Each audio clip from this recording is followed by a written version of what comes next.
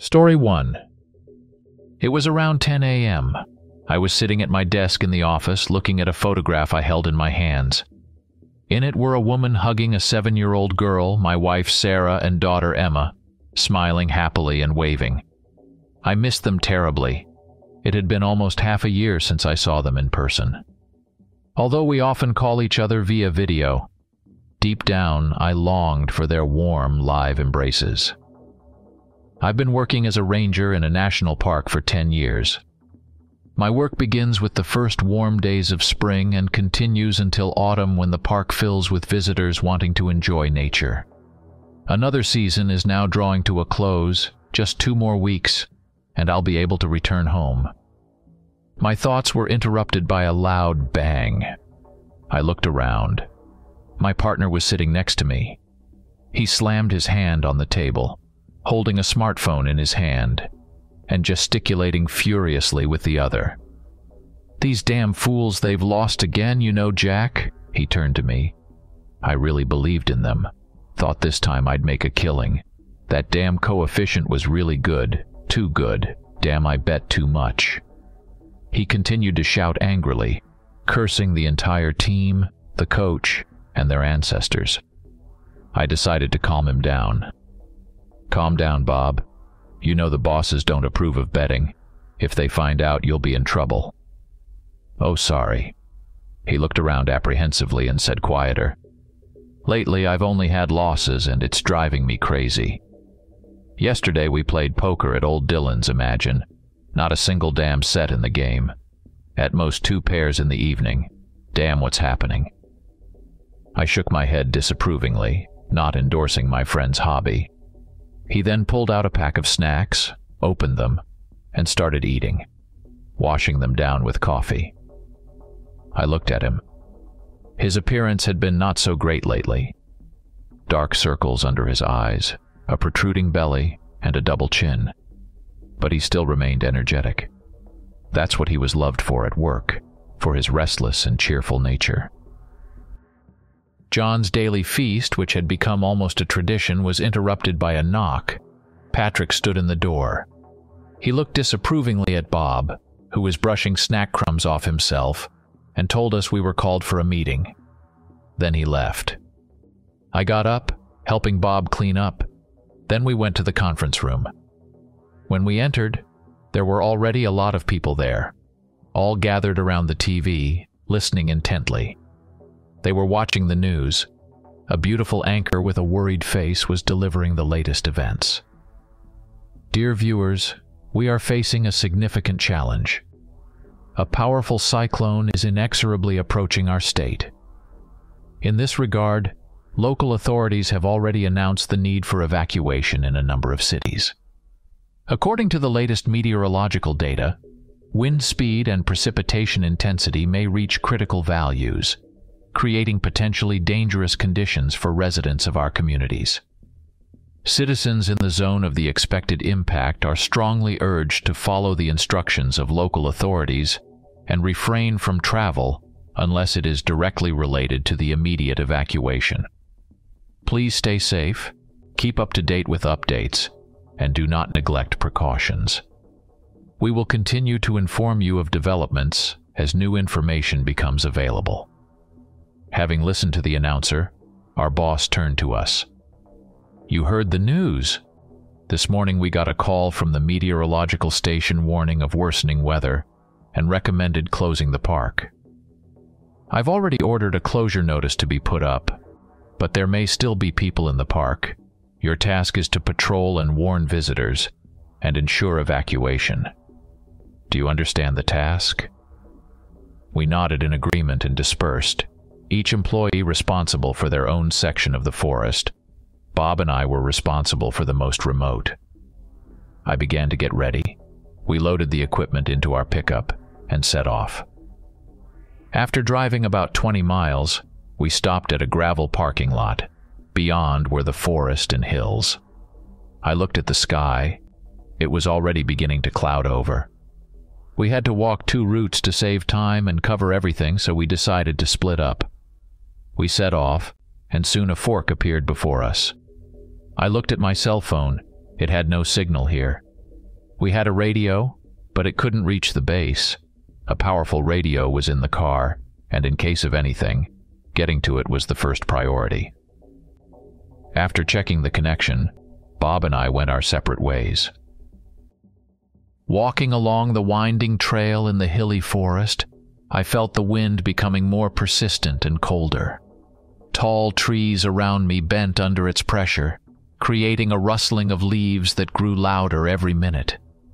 The sky was increasingly covered with dark clouds, heralding the approaching storm. Strangely, there were no tourists in the park today. Usually, there's always someone here, but apparently, the sense of bad weather scared them off.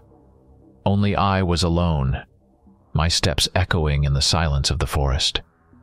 Suddenly, something unusual in the sky caught my attention.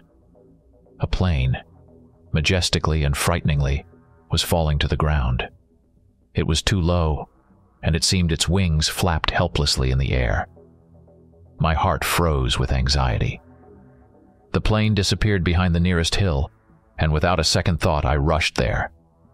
On the way, I contacted Bob via the radio. "Bob, old pal, can you hear me?" "Yes, Jack. Did you also see the falling plane?" "I saw it as it was descending. It must have crashed near your area." "Yes, it's not far from me. I'm heading to the site."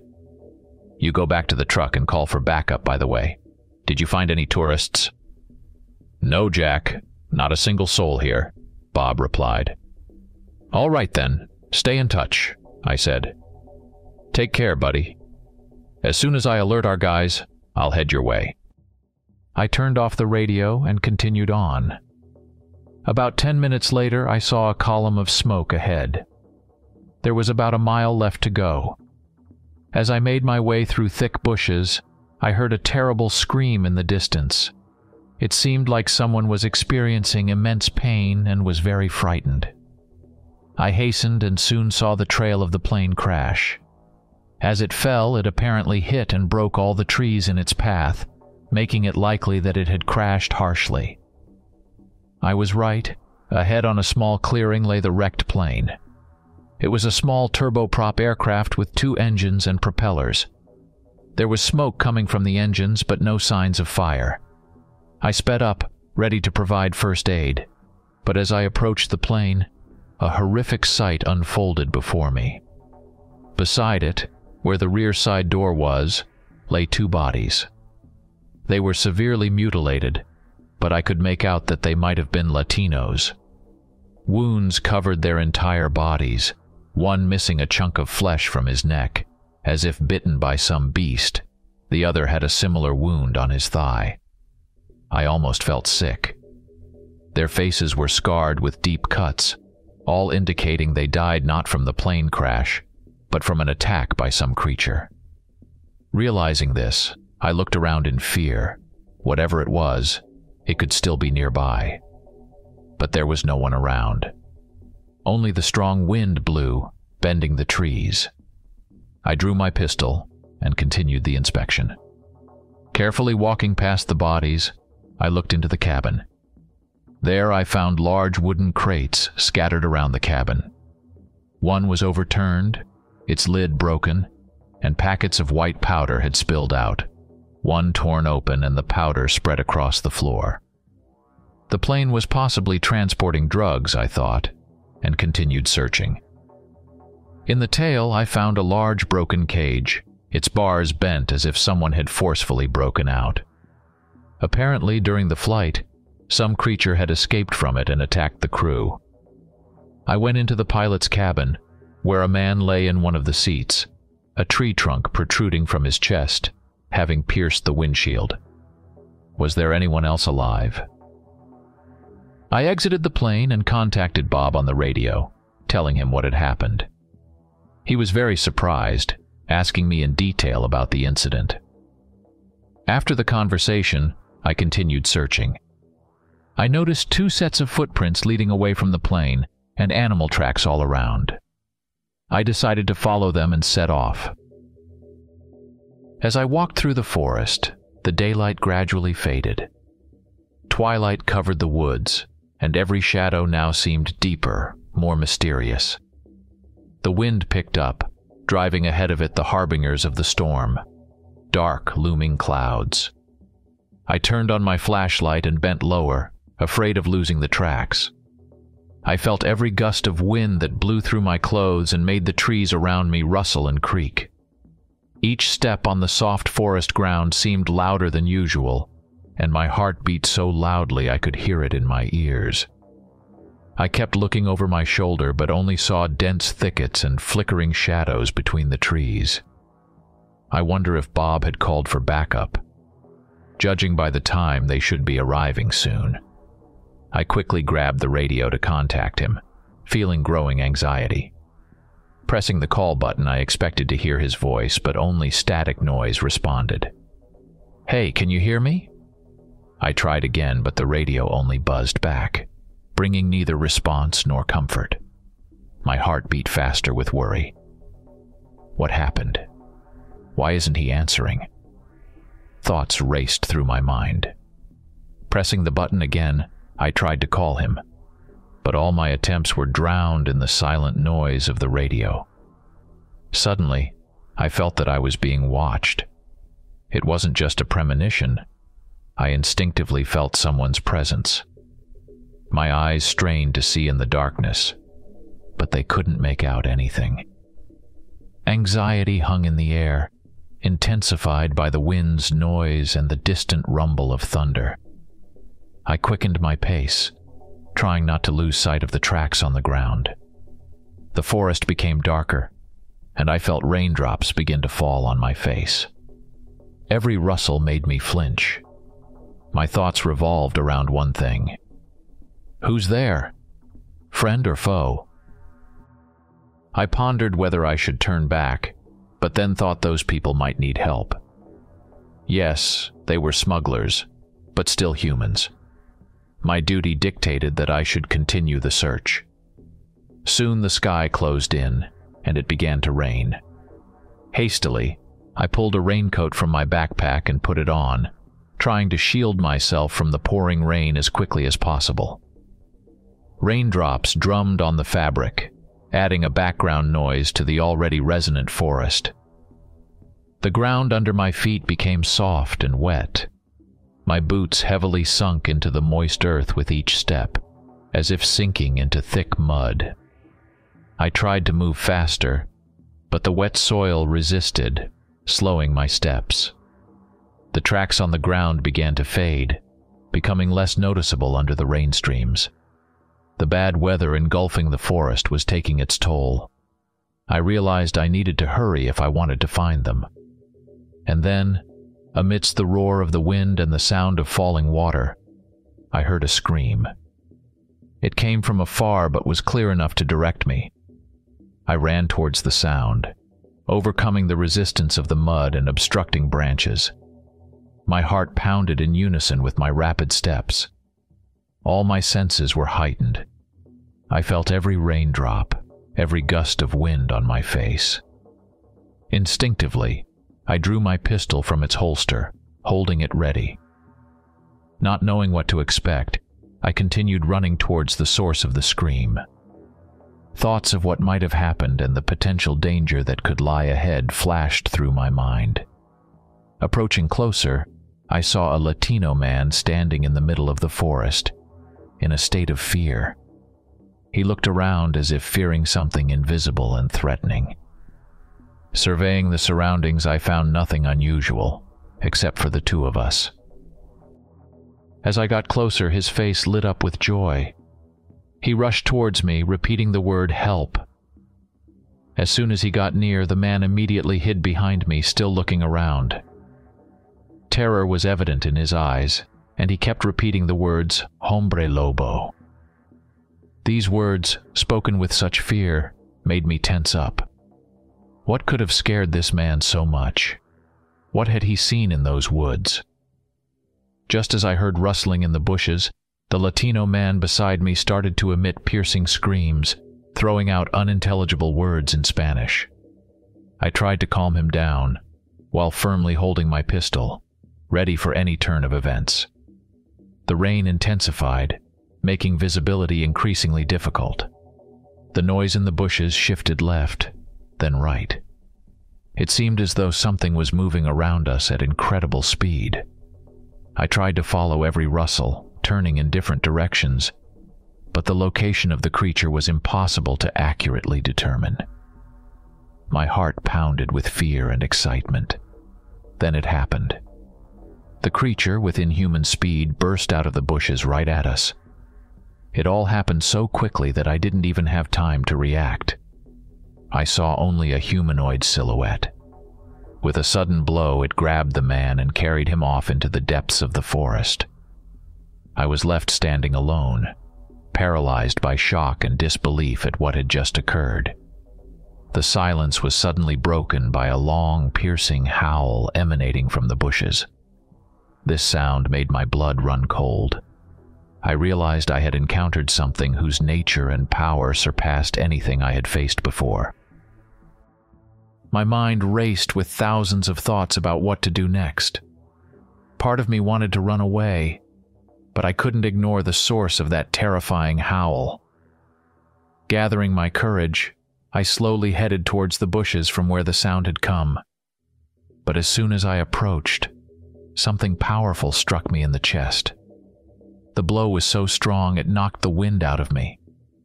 I fell on my back, feeling the cold raindrops beating against my face. I tried to grab my pistol, but in vain. The weapon had been knocked out of my hands and rolled away. I tried to gather my strength when suddenly it appeared above me. The creature was hard to describe in words. Its body was covered in thick fur, and its face was a horrifying mix of human, ape, and wolf features, with something reminiscent of a bat. Its eyes glowed with an incredible yellow light, full of rage and madness, and blood dripped from its mouth. Lying there, under the gaze of this monster, I felt that my end was near. Everything seemed so unreal, but the fear I experienced was absolutely real. Suddenly, a loud gunshot sounded from the side. Someone had fired a flare, brightly illuminating the sky. Its light reflected off the wet leaves and raindrops. The creature, which had just threatened to tear me apart, started and began nervously looking around. It seemed as surprised as I was. With incredible speed, it retreated, disappearing into the dense forest. I tried to get up, but my body refused to obey. I felt every gust of wind whipping my face, mixing with the cold raindrops. Suddenly, a man leaned over me.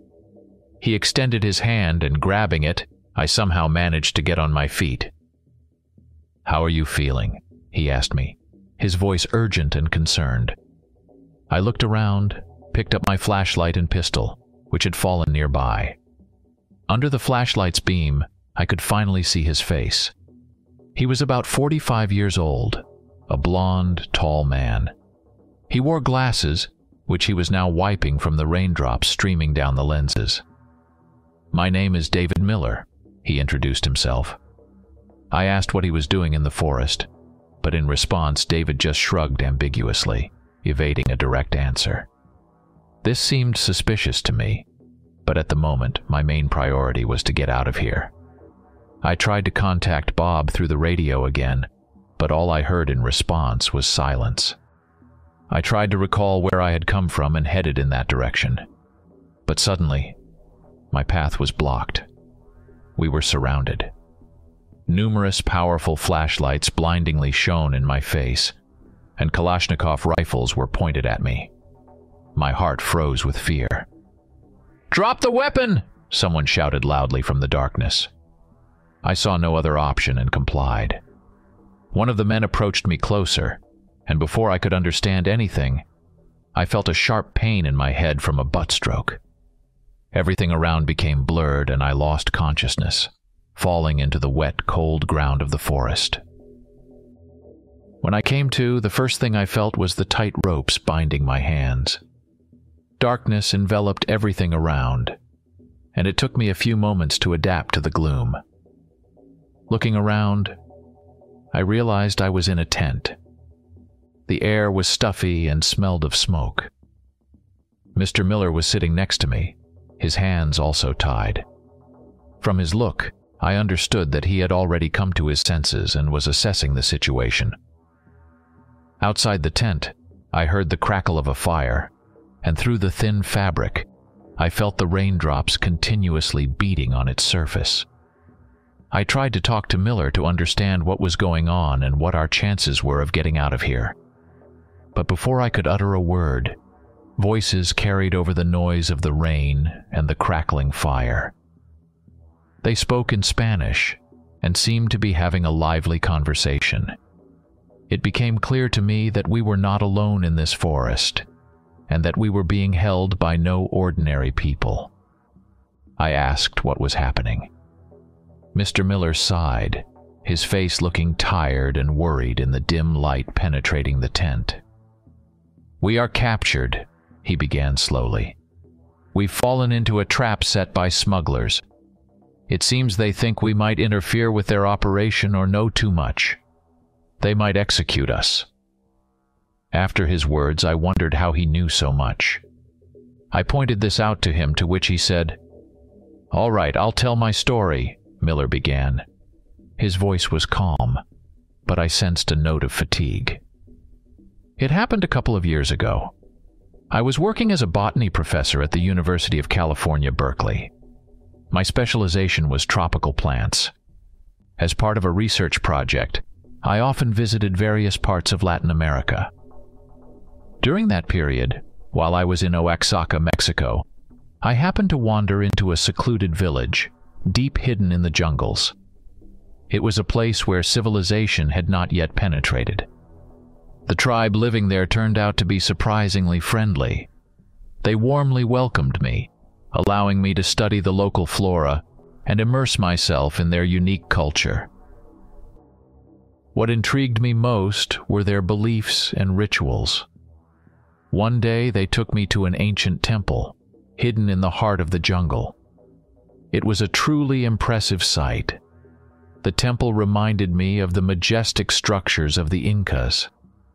The walls were decorated with ancient paintings and drawings, telling the myths and legends of the tribe. But the most astonishing was the depiction of their main deity, a creature with the body of a man and the head of a wolf. This image was repeated in different parts of the temple, hinting at its central importance in their culture. Miller paused. A reflective gleam appeared in his eyes, as if he was transported back to that distant and mysterious moment in his life. "This deity," Miller continued, his voice growing softer, "was truly frightening. The tribe called it Tecolotl, which in their language meant night hunter. According to their beliefs, it was a creature with mighty powers, capable of taking the form of both a human and a wolf. According to the legend, Tecolotl was both a protector and avenger. On full moon nights, it supposedly emerged from its temple to guard the village from evil spirits and enemies. But its protection had a price. It was said to demand sacrifices, and if not satisfied, the werewolf could turn into a ruthless killer. The temple walls depicted it in various scenes, standing on two legs, surrounded by a circle of fire, and on all fours, lunging at its prey.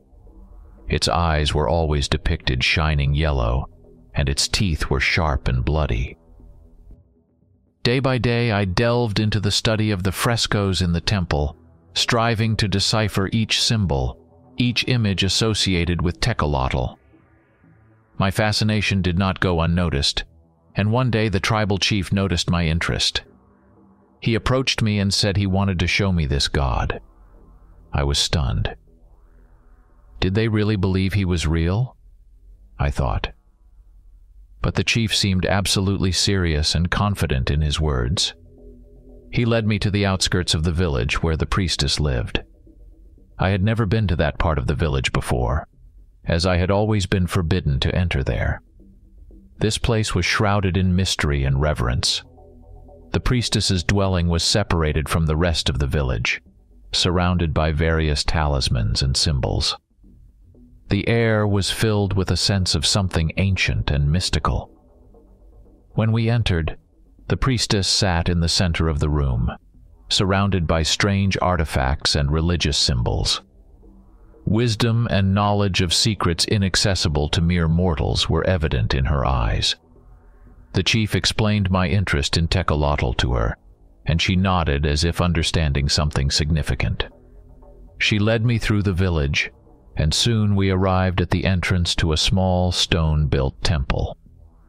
Climbing up the stone staircase, I found myself in a kind of arena, covered with sand. In the center of this arena, I saw a creature that at first glance seemed to have sprung from the darkest of my nightmares.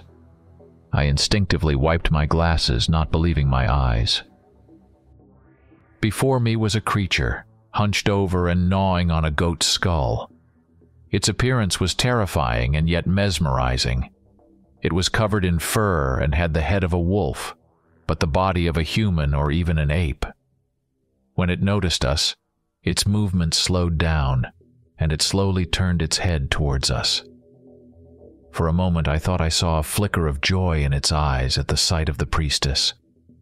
The creature pricked up its ears and grinned in a smile that was nonetheless terrifying. I stood motionless, trying to comprehend how this was possible. The priestess slowly and dignifiedly descended into the arena, and then something astonishing happened. The creature, which had just seemed so threatening and fearsome, ran up to her and began to nuzzle her, like a huge but obedient pet. I watched this scene in complete bewilderment, my gaze shifting to the chief. Noticing my astonishment, he explained, "She is his mother, and he is her son." I couldn't believe my ears, and asked him again if she had really given birth to this creature. My knowledge of biology and genetics screamed at the impossibility of such a phenomenon. No mutations could transform a human being into what I saw before me. But the chief nodded, confirming his words. I felt reality, as I had always believed in it, beginning to blur. This was a moment where myths and legends clashed with the scientific understanding of the world. But in front of my eyes was undeniable evidence of something incomprehensible, something I could not explain with any scientific theory. Days passed, and I spent each one observing this amazing creature. I began to feed it, trying to establish contact. At first it was wild and unpredictable, but gradually it seemed to start getting used to me. Its behavior was reminiscent of a wolf, cautious and vigilant, yet curious. Over time it began to allow me closer. I cautiously approached it, spoke to it in a soft, soothing voice, sometimes even trying to stroke its fur. At some moments, I felt like a unique bond was being established between us. But despite these moments of seeming trust, I never forgot that I was facing a real wild beast. Its eyes always harbored unpredictability, and its movements remained quick and sharp. I understood that at any moment its instincts could take over, and it could behave completely unpredictably. This continued until a tragedy occurred. The priestess died, falling from a cliff. After her tragic death, a dark time descended upon the village. She was not just a spiritual leader, but, as I realized, a link between the village and the creature they considered their god, Tekolotl. Her loss shocked everyone, but it most profoundly affected Tekolotl's behavior. He became much more aggressive and unpredictable, began to howl and growl more frequently. One day, when a local came to feed Tekolotl, the creature attacked and mauled him. This became a turning point in the village's attitude towards the creature. They decided it was a sign that their god demanded sacrifices. They began sending people to it. Day by day, the creature killed them. I could no longer stay silent, witnessing the deaths of innocent people. I liked these people, their culture, and way of life. I couldn't accept what was happening. I tried to talk to the chief, trying to convince him it was wrong, that there must be another way to appease Tekolotl. But my words found no resonance. In their eyes, I was an outsider who didn't understand their traditions and beliefs. I decided to steal him. I knew this decision would change my life forever, Miller continued. I used my knowledge of drugs to sedate the creature. Local bandits whom I hired helped me with this. I don't know what the village's reaction was after our disappearance, but we quickly and silently transported the creature to a hidden airstrip. My goal was to take it to the US for further study. I understood that it couldn't be done legally, so I had to resort to the services of local smugglers. Perhaps that was my biggest mistake. When we were loading the creature onto the plane, it suddenly woke up.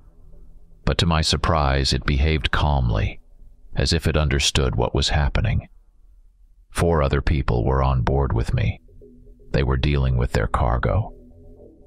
We took off, and I thought everything was going according to plan. We had already crossed the border, and everything seemed calm until one of the smugglers decided to have some fun.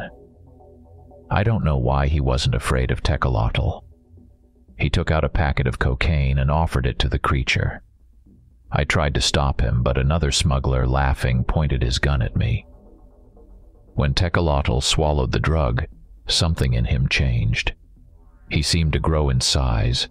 His eyes lit up like lanterns, and he let out a powerful roar. Then the smugglers really got scared. One of them shot, but the creature was unfazed. It forcefully bent the cage and broke out. Panic and a fight for survival ensued. The pilot, seeing what was happening, decided to make a landing. He preferred to risk crashing rather than become Tekolotl's prey. I hid behind boxes, hoping I wouldn't be noticed, and it seemed I was lucky. Soon the plane crash-landed. One pilot died, the other jumped out and ran away. Tekolotl, breaking out the twisted door, dragged out the bodies and began devouring them, biting off pieces from each, then disappeared into the forest. I followed the fleeing pilot. That's when I met you. I used a flare gun that scared off the beast, but unfortunately, attracted the attention of drug traffickers. And here I am, tied up in this tent, telling you all this. Listening to this incredible story, I felt a mixture of disbelief and amazement. It sounded like a plot from a horror movie, not a real-life story. But the worry in Miller's eyes told me he was speaking the truth. Nevertheless, what troubled me most was that I hadn't noticed the presence of a drug trafficker's base in my park. How could they have hidden so skillfully? It raised many questions about the security and reliability of my work in the park. I pondered this, realizing that despite the terrifying power of the creature, people could be far more dangerous. The drug traffickers now holding us captive were unpredictable and cruel, and what they would decide to do with us next was utterly unclear. This thought made me feel even more helpless and anxious. We sat in the cramped tent, listening to the wind and rain noise when suddenly there was a commotion outside. Sounds of an argument, voices raised in shouting. One of the bandits suddenly pulled back the tent fabric and led us outside. The cold wind and downpour hit us with renewed force, feeling like being in the middle of a sea storm. Wet clothes clung to my body and the wind made me shiver. We were led to a wooden shelter where a fire burned, around which a group of people sat. The firelight flickered on their faces, casting long shadows. I felt like I was in another world, among strangers, in an incomprehensible situation, under the scrutinizing gaze of people who could decide our fate. When thunder boomed, it shook me to the core. But the real shock for me wasn't from the lightning, but from what I saw before me. Among the group of arguing people, I recognized a familiar face. It was Bob, my partner, the man I knew better than anyone. Thoughts raced through my head, connecting in a chain of events that until this moment had seemed incomprehensible to me. Now I understood why Bob hadn't responded to my radio calls after my message about the drugs on the plane. Now I understood how drug traffickers had been able to hide so successfully in my park. But one question nagged at me. Why had Bob done this? Why had he got involved with these people?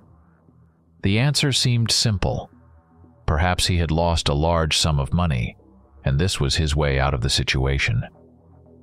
But this knowledge only deepened my sadness and disappointment.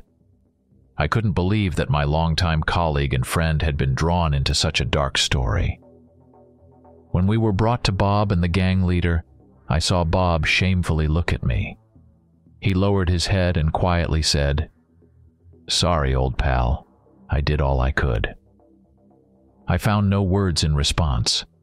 A storm of disappointment and betrayal raged inside me. I didn't plead with him to intervene on my behalf. A feeling of profound disappointment spread within me, deeply shaking my faith in people. The gang leader, seizing the moment when everyone around was absorbed in the argument and noise, pulled out a pistol and pointed it at us. Bob turned away, unable to meet my eyes. At that moment, I thought of my family, how in a couple of weeks I was supposed to meet them. These thoughts of protection and love for my family filled me, leaving little room for fear or anger. Standing in front of the pistol barrel, I realized how suddenly and cruelly someone's dreams and hopes could be cut short. The life I knew and loved and the people dear to me could disappear in an instant because of others' decisions and mistakes. It was a bitter realization, but at the same time, it gave me the strength to face danger with dignity. When the leader unexpectedly turned the gun barrel towards Miller, the latter simply closed his eyes, resignedly awaiting his fate. A gunshot rang out, and Miller fell lifelessly to the ground. I couldn't hold back and shouted, "You bastard!" At that very moment, a furious howl echoed in the air, almost simultaneously with my cry. The bandits, gripped by panic, started shouting, "Hombre lobo," while their leader anxiously looked around. Suddenly, something with incredible speed burst under the shelter, ruthlessly crushing everything in its path. It moved so fast that people couldn't react in time. There were cries and gunshots all around. I seized the moment of chaos, darted to the side, and ducked. Under the shelter, pure chaos erupted. People in panic were screaming. The air was filled with the smell of blood, and gunshots were ringing out everywhere. The creature, like a deadly shadow vortex, continued its merciless killing spree. I lay on the ground, trying to remain unnoticed, while madness reigned around me. In the darkness, illuminated only by the flickers from the campfire and flashes of gunshots, the scene appeared apocalyptic. I realized that my life hung by a thread, and with each passing second, the chances of survival grew slimmer. Suddenly, a lifeless body fell beside me. It was Bob. He looked at me with a plea in his eyes, blood pouring from his chest, creating a dark stain on the ground. It was friendly fire. In the panic and chaos, the bandits had started shooting at each other. I crawled towards Bob, trying to understand what he wanted to tell me. He whispered hoarsely, his words barely reaching my ears. I leaned closer to his face, and with his last strength, he grabbed my shirt and whispered, "Run, Jack." After those words, he went limp, and his hand slackened. I called his name, shook him, but Bob no longer responded. At that moment, the realization hit me that my friend, with whom I had spent so many years together, faced numerous trials, and who, despite the betrayal, remained a part of my life, was gone forever. Tears welled up involuntarily in my eyes. All the noise and chaos around seemed to recede, leaving me alone with my grief and loss. I sat next to his body, lost in my thoughts, when suddenly I realized that I needed to act. Bob's words, "Run, Jack," echoed in my mind as a call to action. I got up, quickly surveyed my surroundings, and searched for a way to escape amidst the madness and chaos. Deep down, I knew I had to get out of there alive, so that all these sacrifices and losses wouldn't be in vain. Gradually regaining my senses, I headed westward. Soon, I stumbled upon a familiar trail and followed it until I reached the place where my car was parked. To my surprise, my colleagues were already waiting for me there. It turned out that when I stopped communicating, a search party was sent after me. Seeing me in an exhausted and battered state, they immediately rushed me to the hospital. On the way, I recounted everything that had happened. The incident became known to the police and other authorities, and my words found confirmation in their investigations. Later, I came to say goodbye to the park before leaving for my city. Standing at the forest edge, I suddenly heard a howl. It came from a distance deep within the woods. I swear it sounded like the howl of a werewolf. Perhaps it was a new inhabitant of these parts. This sound reminded me of all the mysteries and secrets that nature holds, and that the world is full of unexplored and frightening phenomena. Story 2. As the relentless sun scorched the vast, seemingly boundless Syrian desert, I, Captain John Hawkins, stood steadfastly by the colossal HEM-TT truck. My gaze was fixed on the meticulous loading of vital communication equipment. The air was filled with the gruff shouts of the loaders, a cacophony that underscored the significance of our task. Each crate, especially the large one that was the centerpiece of our cargo, was handled with a reverence that bordered on the religious. This crate, sealed tightly and peppered with mysterious holes, piqued my curiosity, but protocol and the stern looks from the overseeing government officials kept my questions at bay. Among these officials, several individuals in nondescript civilian attire stood out. They kept their eyes hawk-like on the cargo, particularly the enigmatic large crate, suggesting its contents were of extraordinary value. Our mission was deceptively simple yet of paramount importance. Transport this cargo from the ancient storied city of Palmyra to Deir ez-Zor, a journey that, under normal circumstances, would take about 6-8 hours along the M20 highway. However, these were not normal circumstances. The route cut straight through the heart of the Syrian desert, a land infamous for its unforgiving heat, sudden and blinding sandstorms, and the ever-present threat of ambushes by local bandits. It was a land that tested the mettle of even the most seasoned travelers. Thus, our squad of 10, bolstered by the presence of 5 government officials, was tasked with ensuring the safe passage of this mysterious cargo. Our preparations had been thorough. Each member of the team was a seasoned veteran, handpicked for their expertise and experience in such high-risk operations. The air was thick with tension, a silent acknowledgement of the dangers that lay ahead. The final piece of equipment was secured with a resounding click, signaling the end of our preparations and the beginning of our perilous journey. I made my way to my designated vehicle, the heart of our convoy. The truck was an imposing beast, its engine rumbling like distant thunder.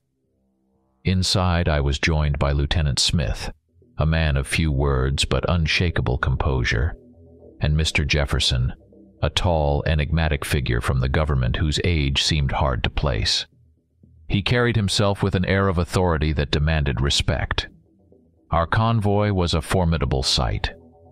Leading and trailing were 2 heavily armored MRAPs, their mounted machine guns casting ominous shadows. Our truck, carrying the precious cargo, was sandwiched securely in the middle. Flanking us were a couple of sleek SUVs, their tinted windows hiding the government officials who were as much a mystery as the cargo we were transporting. The journey began with the slow, lumbering movement of our convoy out of the private courtyard where the loading had taken place. We passed an old Arab stone house, its architecture a testament to the region's rich history. Its high, narrow windows overlooked an inner courtyard where a once vibrant fountain now lay silent, a mute witness to the passage of time and the stories it carried. The local children, their faces a mixture of curiosity and awe, clustered along the road, their excited chatter and pointing fingers a brief, heartening distraction from the weight of our mission. As we left the confines of civilization, the terrain shifted. The road became a mere dirt track, a precursor to the vast open desert that lay ahead. The landscape around us was a tapestry of extremes, endless dunes that rose and fell like the waves of a petrified ocean, their golden hues ever changing with the sun's position. Here and there, hardy shrubs clung to life, their existence a defiant stand against the harsh, arid climate. The air was thick and hot, a tangible presence that seemed to press against us with an almost physical weight. The sky was a relentless expanse of blue, unmarred by clouds, its vastness a reminder of our insignificance in the face of nature's grandeur. The silence of the desert was overwhelming, a stark contrast to the noise and chaos of the loading area. It was a silence that spoke volumes, filled with the whispers of ancient sands and the secrets they held. In this desolate expanse, the sun was a merciless overseer, its rays beating down upon us with an intensity that seemed to penetrate to the very core. The heat was more than just a physical sensation. It was an ever-present force, an adversary we had to contend with every moment. The shimmering heat haze on the horizon danced and distorted the landscape, creating mirages that toyed with our senses. Our convoy trudged along, a metallic beast crawling through the ancient sands. Inside the truck, the hum of the engine and the occasional crackle of the radio were the only sounds that pierced the overwhelming silence. The atmosphere was one of solemn anticipation, each of us lost in our own thoughts, mentally preparing for the journey ahead. I glanced at Mr. Jefferson, who sat stoically, his eyes fixed on the horizon. His demeanor was an enigma, calm yet unreadable, adding another layer of mystery to our mission. Lieutenant Smith, ever the professional, kept his focus on the road, his hands steady on the wheel despite the rough terrain. As we approached the M20 highway, the landscape began to change subtly. The endless dunes gave way to flatter, more navigable terrain, though the oppressive heat and the blinding brightness of the sun remained constant companions. The highway itself, a lifeline cutting through the desert, stretched out before us, a ribbon of tarmac that represented both our path forward and the challenges that lay ahead. I broke the silence, my voice sounding strangely loud in the confines of the truck. "Mr. Jefferson, this cargo we're transporting, can you tell us anything about it?" I asked, my curiosity getting the better of me. He turned his gaze to me, his eyes revealing nothing. "It's just equipment, Captain. Nothing for you to worry about," he replied, his voice even and unemotional. I nodded, though his response did little to quell my curiosity. Beside me, Lieutenant Smith opened his mouth as if to speak, then seemed to think better of it. He turned his attention back to the road, a silent acknowledgement that some questions were better left unasked. As we merged onto the highway, our speed increased, the convoy settling into a steady rhythm. The landscape blurred past us, a monotonous blend of sand and sky. As the relentless sun bore down upon us, our convoy, a line of dust-covered vehicles, wound its way through the Syrian desert. The silence inside the truck was as dense as the heat outside. Only the steady hum of the engine and the occasional crackle of the radio broke the monotonous drone. I sat deep in thought, my gaze occasionally drifting to the barren, sun-bleached landscape that stretched endlessly on either side of the highway. A fleeting glimpse of a desert fox, a rare sight in these arid lands, momentarily captured our attention as it darted across the road. Its russet fur was a stark contrast against the pale sands, a fleeting moment of life in an otherwise lifeless expanse.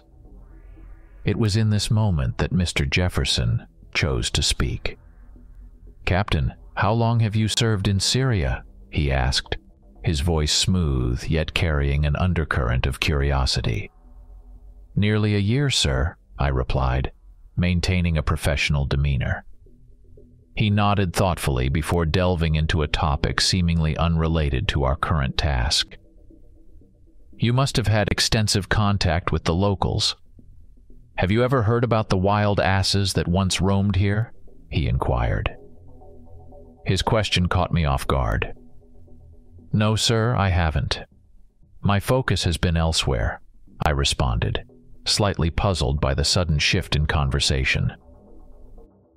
Clearly, the Syrian wild ass, Equus hemaeanus hemippus, a subspecies of the wild ass, once inhabited the Middle East. Smaller and more resilient than its counterparts, adapted to the arid desert conditions, it struggled to survive. Yet, despite its efforts, it became extinct, succumbed to hunting and habitat loss. Humans are cold and merciless, and in the war against them one must either hide from them or adapt to become useful, to not interfere. This is the path to survival. The Arabs have a legend. In the endless deserts of the Middle East, caravans whispered legends of a ghoul named Zahira. She was a night creature, a twisted echo of her former human self. Zahira lived in the ruins of ancient cities, luring unsuspecting travelers with the guise of a young, seductive woman. Those who succumbed to her charms ended up in her lair, never to return. It is said Zahira was once a princess who fell victim to a curse for her pride and cruelty. Transformed into a ghoul, she roamed battlefields and graveyards, feeding on the dead. She could transform into various forms, often appearing as a hyena or reverting to human form to deceive her prey. The only way to defeat Zahira was with a single decisive weapon strike. A second strike would revive her. I listened, intrigued yet wary. "An interesting story," I finally said, trying to gauge his intention behind sharing such a tale. Mr. Jefferson's response was a thin smile. "Imagine if the wild asses had adapted like Zahira. Would they have met the same fate? Adaptation, Captain, is the key to survival. And perhaps it's not just the domain of rats and cockroaches," he mused, his smile widening just a fraction. The conversation dwindled, leaving me to ponder his words. I reflexively checked my pistol, a habit ingrained from years of service. His talk of mythical creatures and the parallels he drew with our mission left me unsettled. I felt a sudden dryness in my throat and reached for my water flask, unscrewing the cap and taking a long sip. But then, a sound from behind, a distinct thud, made me choke on the water, coughing as I hastily turned around. My eyes darted to the rearview mirror, but all I saw was the dusty road and the convoy trailing us. "Did you hear that?" I asked, my voice laced with concern. Lieutenant Smith, our driver, gave a brief nod, his expression tense. Mr. Jefferson, however, remained calm, almost unnervingly so. After a brief silence, he simply said, "Pay it no mind." His nonchalance did little to ease my growing sense of unease. What were we carrying in this convoy that warranted such secrecy and protection? Before I could probe further, the unexpected happened. The vehicle ahead came to a sudden, grinding halt, sending a jolt through our truck as we braked hard. Without hesitation, I grabbed my rifle and exited the truck. My eyes scanned the surroundings, the stark, unyielding desert offering no clues. The heat was a palpable force, waves of it distorting the air and blending the horizon into a mirage.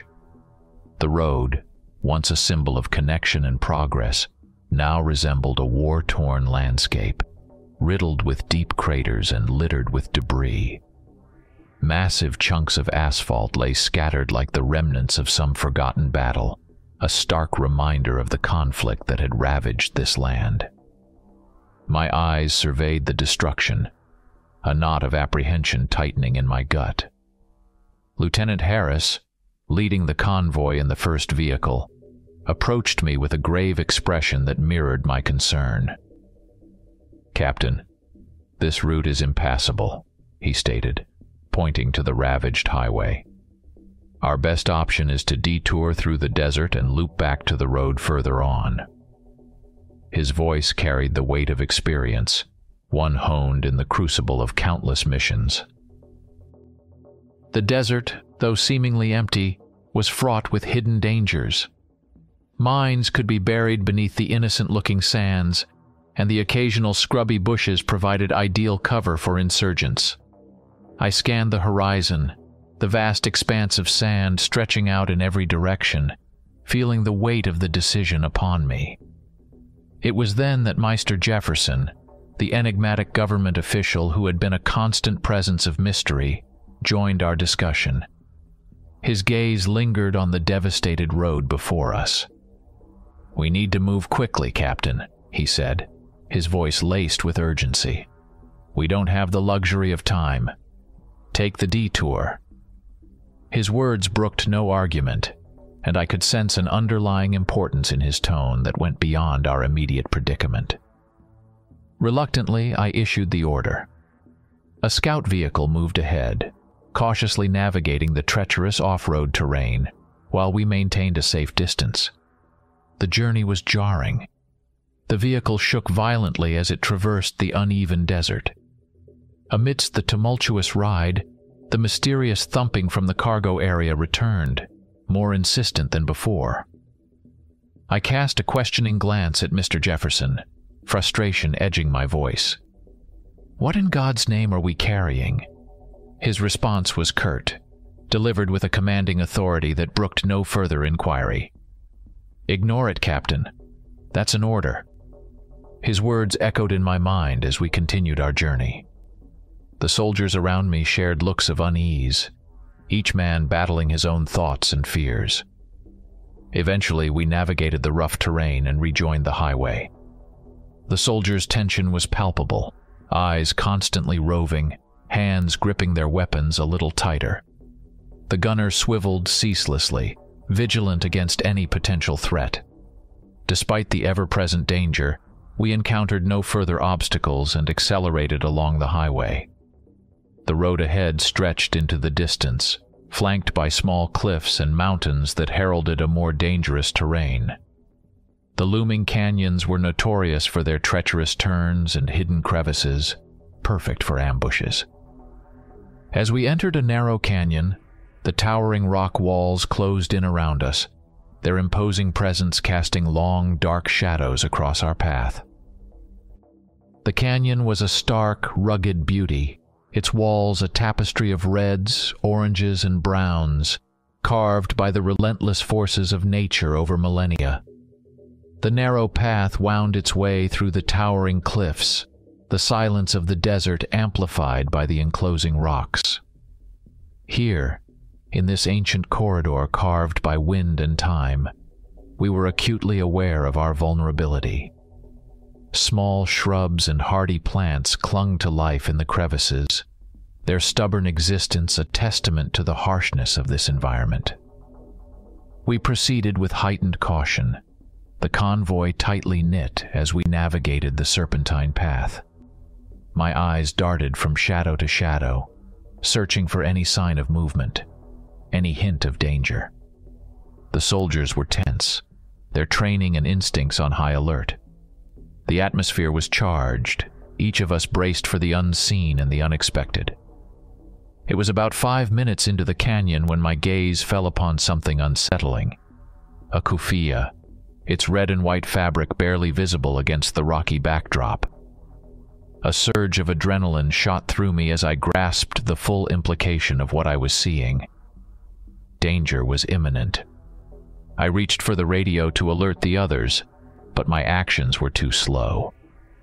From behind a large boulder, a figure appeared, brandishing a rocket launcher, the unmistakable silhouette of a Soviet-made Igla anti-tank system. Time seemed to slow as I watched him launch the missile, its trail zigzagging through the air towards us. I yelled a warning, but it was lost in the cacophony of the ensuing explosion. The world erupted in chaos. The force of the blast sent shockwaves through the convoy, and our vehicle, caught in the maelstrom, was violently tossed.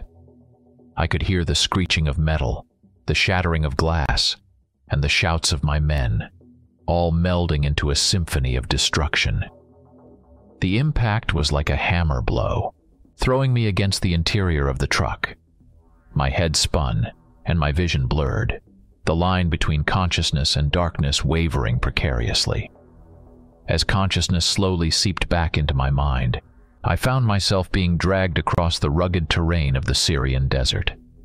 The ground beneath me was a patchwork of coarse sand and sharp rocks, scraping against my skin with every jolt. My ears rang with the cacophony of gunfire and desperate shouts, a stark contrast to the eerie silence that had preceded the ambush. When my vision finally cleared, I saw my squad members in defensive positions, their faces etched with determination and fear. They were firing towards distant shadows, figures obscured by the haze of the desert heat. We were on a slight incline, a vantage point about a mile away from the smoldering remains of our convoy. The scene was one of utter devastation. The air was thick with the acrid smell of burning metal and rubber. Scattered around the wreckage were our assailants, easily distinguishable in their eclectic mix of traditional Arabic clothing and military gear. It was apparent that we had been overwhelmed by their numbers, forcing us to retreat to this precarious position.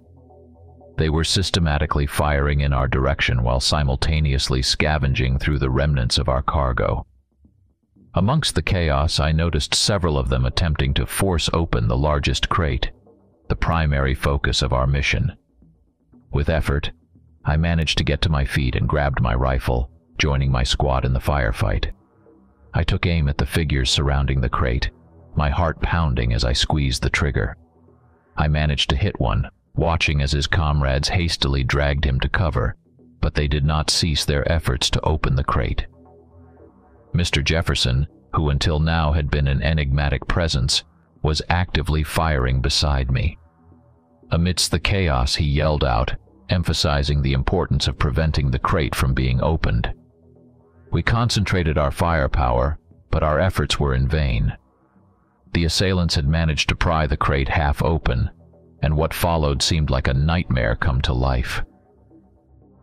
The crate's door suddenly burst outward from the inside, hitting one of the attackers with such force that he was thrown several feet into the air.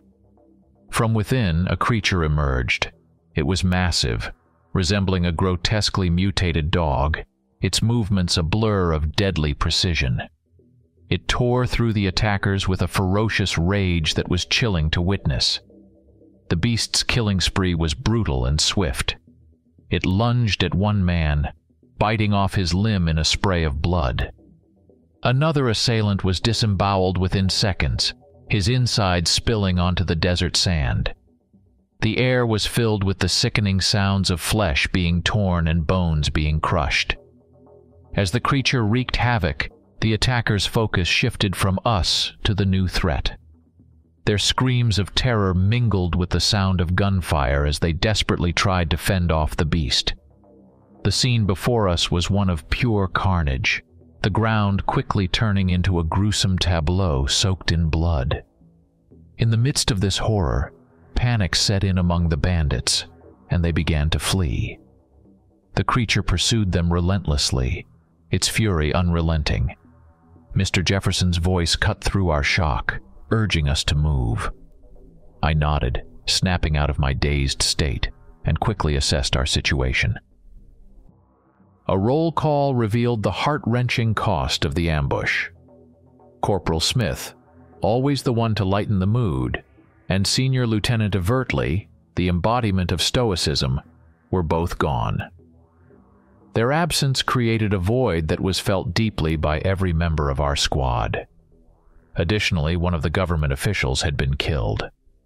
Our numbers were now reduced to 8, including 2 wounded and 4 remaining government agents. I radioed for backup, receiving confirmation that help would arrive in 6 hours. Our immediate priority was to distance ourselves from the chaos and the unknown horror we had unleashed. The only remaining vehicle, an MRAP, had been rendered inoperable during our retreat. We salvaged what we could: stretchers for the wounded, essential equipment, ammunition, and most importantly, water. In the unforgiving desert, water was as valuable as life itself. The realization that we needed to evacuate immediately was unanimous. The creature, a living embodiment of terror, posed a threat we were ill-equipped to handle. It was a force of nature, unpredictable and deadly. As we prepared to leave, the gravity of our situation weighed heavily on us. The burning vehicles behind us were a grim reminder of the day's events, a testament to the chaos we had narrowly escaped. Yet, there was no time for mourning or reflection. Survival was our only objective. I activated the GPS beacon to ensure that rescuers could locate us. With the wounded securely on the stretchers, we began our arduous journey. The desert stretched out before us, vast and unyielding, its beauty marred by the violence that had just unfolded. After trekking approximately 10 grueling miles through the rugged canyon, our weary group finally emerged onto the open desert. We trudged alongside the highway, a desolate stretch where no vehicles dared to travel. The heat was oppressive, its intensity unrelenting, as we took turns carrying our wounded comrades, our strength waning with every step. As dusk began to blanket the sky, we were on the verge of setting up camp when a flicker of lights in the distance caught our attention. In the heart of the desert stood a solitary structure. Drawing closer, we found ourselves before an old, yet beautifully crafted, Arab stone house. It was a 2-story building with a small courtyard in front, and the doors stood invitingly open, illuminated by the warm glow of lights inside. I recognized it as a typical Syrian tavern, a haven for travelers braving the desert's harshness. The house featured a central courtyard enclosed by high walls, offering a secluded sanctuary. A fountain adorned its center, surrounded by lush greenery, a serene oasis amidst the sweltering desert. We cautiously entered the courtyard, where I noticed a bell next to the door. Ringing it, we were soon greeted by the house's owner. He appeared to be in his mid-40s, with a well-groomed beard and dark hair, slightly tinged with gray. His skin was weathered from the Syrian sun, giving him a rugged yet wise appearance. Dressed in traditional garb, a flowing robe and a taqiyya, he exuded a welcoming aura. He introduced himself as Muhammad. We explained our need for a room, water, and clean bandages to tend to our wounded. Muhammad's gaze swept over us, pausing briefly on the government officials. Then he nodded and soon returned with the requested items. We tended to the wounds, thankfully minor, and Muhammad then offered us a meal. The food was simple but nourishing. Unleavened bread, olives, laban, a thick sour milk believed to have healing properties, and Arab sandwiches, flatbreads filled with finely chopped onion, parsley, and bits of meat. We ate gratefully and thanked our host. He nodded in response and showed us to our rooms. The government officials took one room, while our squad divided among the remaining 2. Soon, a peaceful quiet settled over the house. After everyone else had drifted off to sleep, I told Lieutenant Smith, who was on watch, that I wanted to explore the surroundings. Stepping outside into the cool night air, I felt a refreshing change from the day's blistering heat. The sky was a tapestry of stars, offering a moment of tranquility. I decided to walk around the house. As I rounded a corner, I stumbled upon a small grove of trees with a well at its center. Curious, I approached the well and peered inside. It was too dark to see the bottom, so I pulled out my flashlight and shined it down. To my horror, at the bottom lay a body that had clearly been there for some time. But what chilled me to the bone was the realization that the corpse belonged to Muhammad, the tavern owner I had just met. Gripping my rifle tightly, I rushed back to the rooms. Checking on my squad first, I found nothing amiss. However, upon entering the government official's room, I was met with a shocking scene. Muhammad stood in the center, staring at one of the officials who was pointing a gun at him. As I entered, Muhammad turned his head slightly towards me, then began to shake violently. His body contorted in unnatural ways, bones cracking and reshaping under his skin.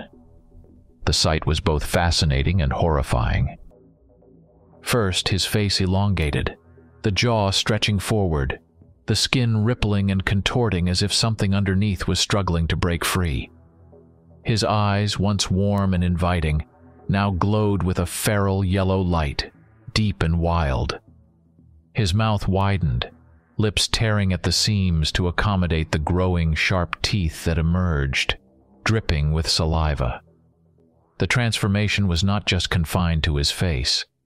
His limbs lengthened and thickened, muscles bulging and expanding in a grotesque display of power. His fingers elongated into claws, tearing through the fabric of his traditional robe.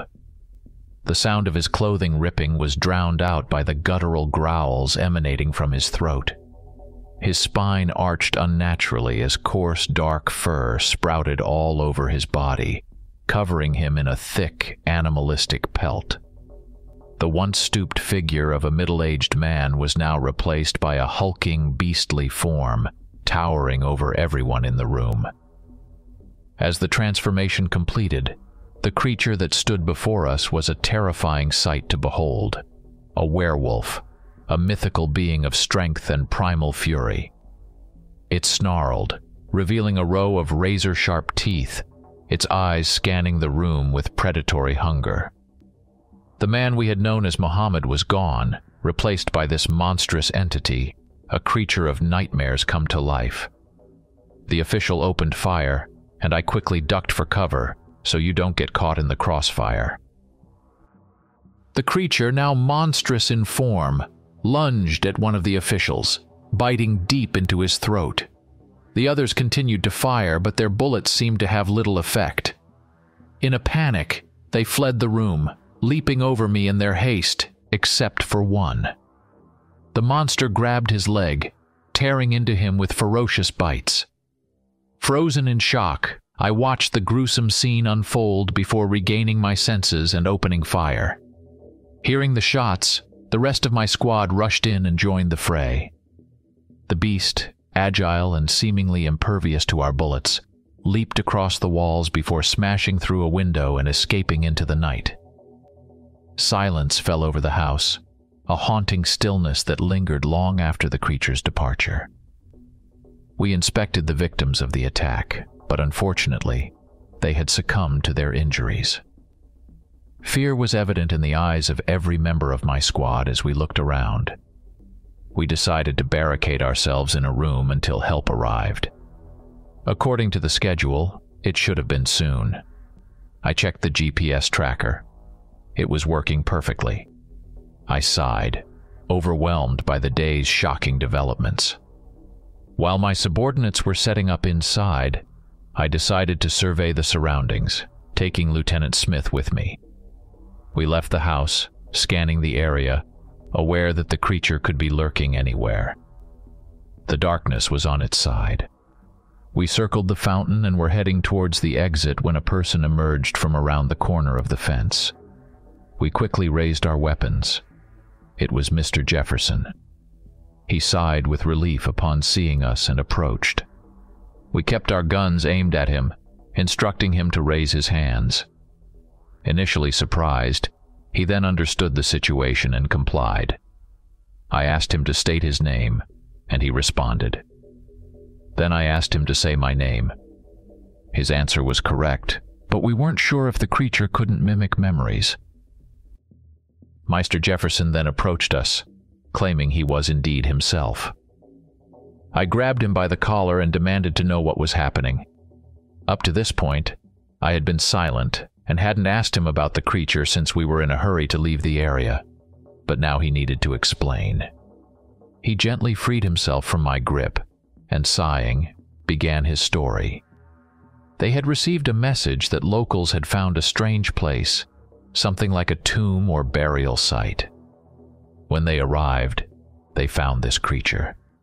It was something unreal, supernatural, belonging to no known species. It lay still as if dead, but upon taking samples, they realized it was still alive. They theorized that this creature might be the very ghoul from Arabian legends. The project was quickly classified, and they set up a camp near Palmyra to study it. They conducted experiments on it, trying to understand its nature. They did everything with it, but the creature had incredible regenerative abilities. This intrigued them even more, but then they began to notice signs of the creature awakening. A finger twitched, and when one of the workers saw this, he panicked, understandably, as we ourselves had seen how terrifying the monster was. Soon, when they continued their experiments, the creature opened one eye, surveyed each of them, and then closed it again. In shock, they realized it was time to transport the creature to a more secure and fortified location. Unfortunately, the area where the camp was located was in a no-fly zone due to terrorists controlling the airspace, making it dangerous to move by air. So they decided to transport it to Deir ez-Zor and from there to our military base. It was decided to attract as little attention as possible and transport it with a small squad, but apparently, someone leaked information about the cargo, though they did not know what we were transporting. As he finished his story, everything fell into place. The puzzle was complete. I began to process what had happened and let my guard down. I didn't notice when someone approached us. It was the last of Mr. Jefferson's surviving colleagues. His face was frightened, and he looked around nervously.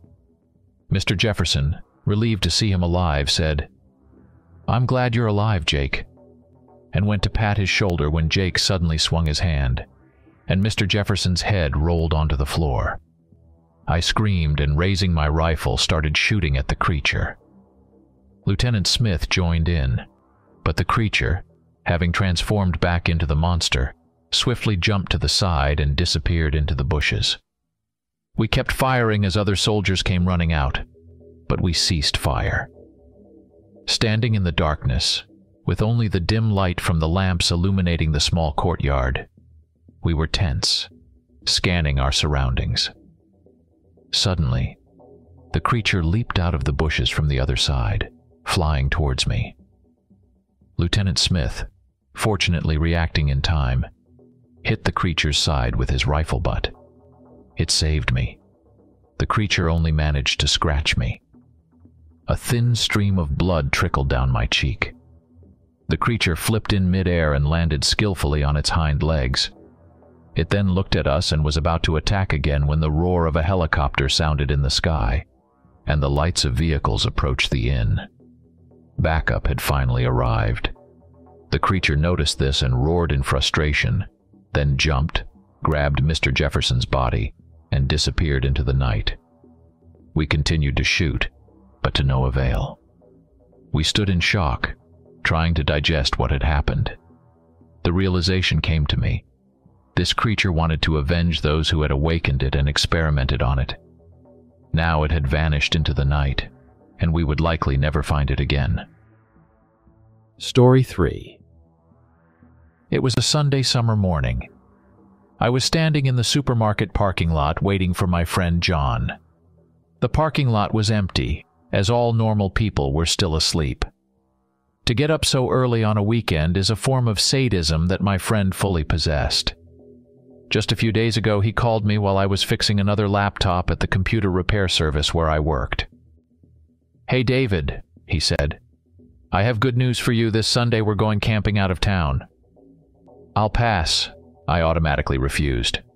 I knew you'd say that, but I have one argument that will make you agree. Guess who else is going with us?" "And who might that be?" I grumbled. "Emily, my tedious friend. The very Emily. She's coming with a friend." "So, are you still not interested in going?" Damn. John hit a sore spot. He knew I had been smitten with her for a long time. And so, getting up early in the morning, taking a shower, and carefully grooming myself, I stood in the parking lot, waiting for the girl of my dreams. Soon, I saw my friend's pickup truck driving down the empty highway. It was painted in a deep black color, with fiery waves of red-orange shades on the sides of the body, creating an illusion of flames engulfing the car. On the hood was an imposing, aggressively-looking vinyl decal of a skull, surrounded by electric guitars and lightning. I think this car fully reflected the character of my friend, a reckless guitarist of a heavy metal rock band. I remembered an incident that happened with him recently. Every year in our city there was an outdoor music festival that gathered many fans of rock music. Unable to resist the urge to impress the crowd, John decided to use his pickup as part of his performance. Armed with an electric guitar, he drove right onto the stage in his pickup, at the moment when lightning and lights created by special effects flickered on the screens. Stopping right in front of the crowd, he turned up the volume of his audio system, transforming the pickup into an improvised stage. Then, standing on the roof of his pickup, John began to play a guitar solo, synchronizing his play with the thunderous riffs coming from the speakers of his vehicle. At that moment, the stage was lit up with bright spotlights, and artificial smoke began to pour from special installations, adding to the dramatic effect. John played as if possessed, astonishing everyone with his passion and skill. At the end of the performance, he pulled off an incredible stunt, jumping from the roof of the pickup right onto the stage, continuing to play the guitar. This incident was talked about for a long time. John was always the life of the party, a person whose cheerfulness and relentless energy attracted people to him. But once someone said that his quest for adventures would sooner or later end in trouble. I agreed with this, but couldn't do anything about it, as he was my only friend. When the pickup stopped next to me, a medium-height guy with long curly hair got out, with a confident smile on his face, and his eyes sparkling with mischief and enthusiasm. He was dressed in a black t-shirt with a skull and worn jeans. This was John. He came up to me, slapped me on the shoulder, and asked how I was feeling. I replied that everything was okay, but my gaze at that time was fixed on the car's interior, from the back door of which two girls were exiting. First came out Emily. She was of short stature, with long hair of a soft chestnut shade, gathered in a loose bun. Her bright blue eyes drew attention with their simplicity and sincerity. After her came out her friend Sophia, a tall girl with long black loose hair, dressed all in black, emanating a gloomy atmosphere and appearing somewhat aloof. When Emily approached us, she responded to my greeting with a sweet and slightly embarrassed smile, while her friend merely nodded in greeting. We had barely started talking when a gray Prius silently drove into the parking lot. A slightly overweight guy with large, thick glasses got out. I knew him. It was Patrick, but everyone called him Professor, because he was always studious and liked to share his knowledge, even when nobody asked him to. From the passenger seat, the last person I wanted to see got out. He was a blonde with neatly styled hair, blue eyes, and a confident smile.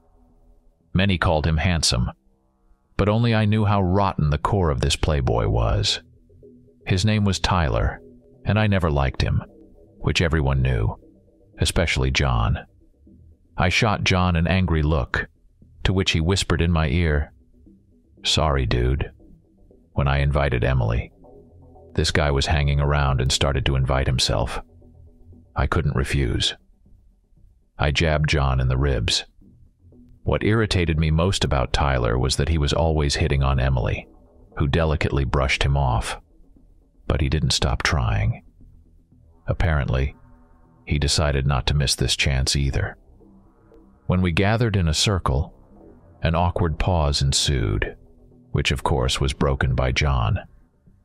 "So folks, we're going to a place a friend of my uncle told me about. The views are amazing. There's a river nearby. We'll set up camp there and have a blast." We nodded our heads without much enthusiasm. Before leaving, we went to the supermarket to stock up on food and drinks. In the outdoor equipment section, I noticed a bear spray, picked it up, and examined it. I heard a snort behind me. It was Tyler. "Scared of bears, are you?" he asked mockingly, laughing as he walked away. Idiot, I thought to myself, but still put the spray in the cart. Soon we loaded all our stuff into the bed of the pickup and set off.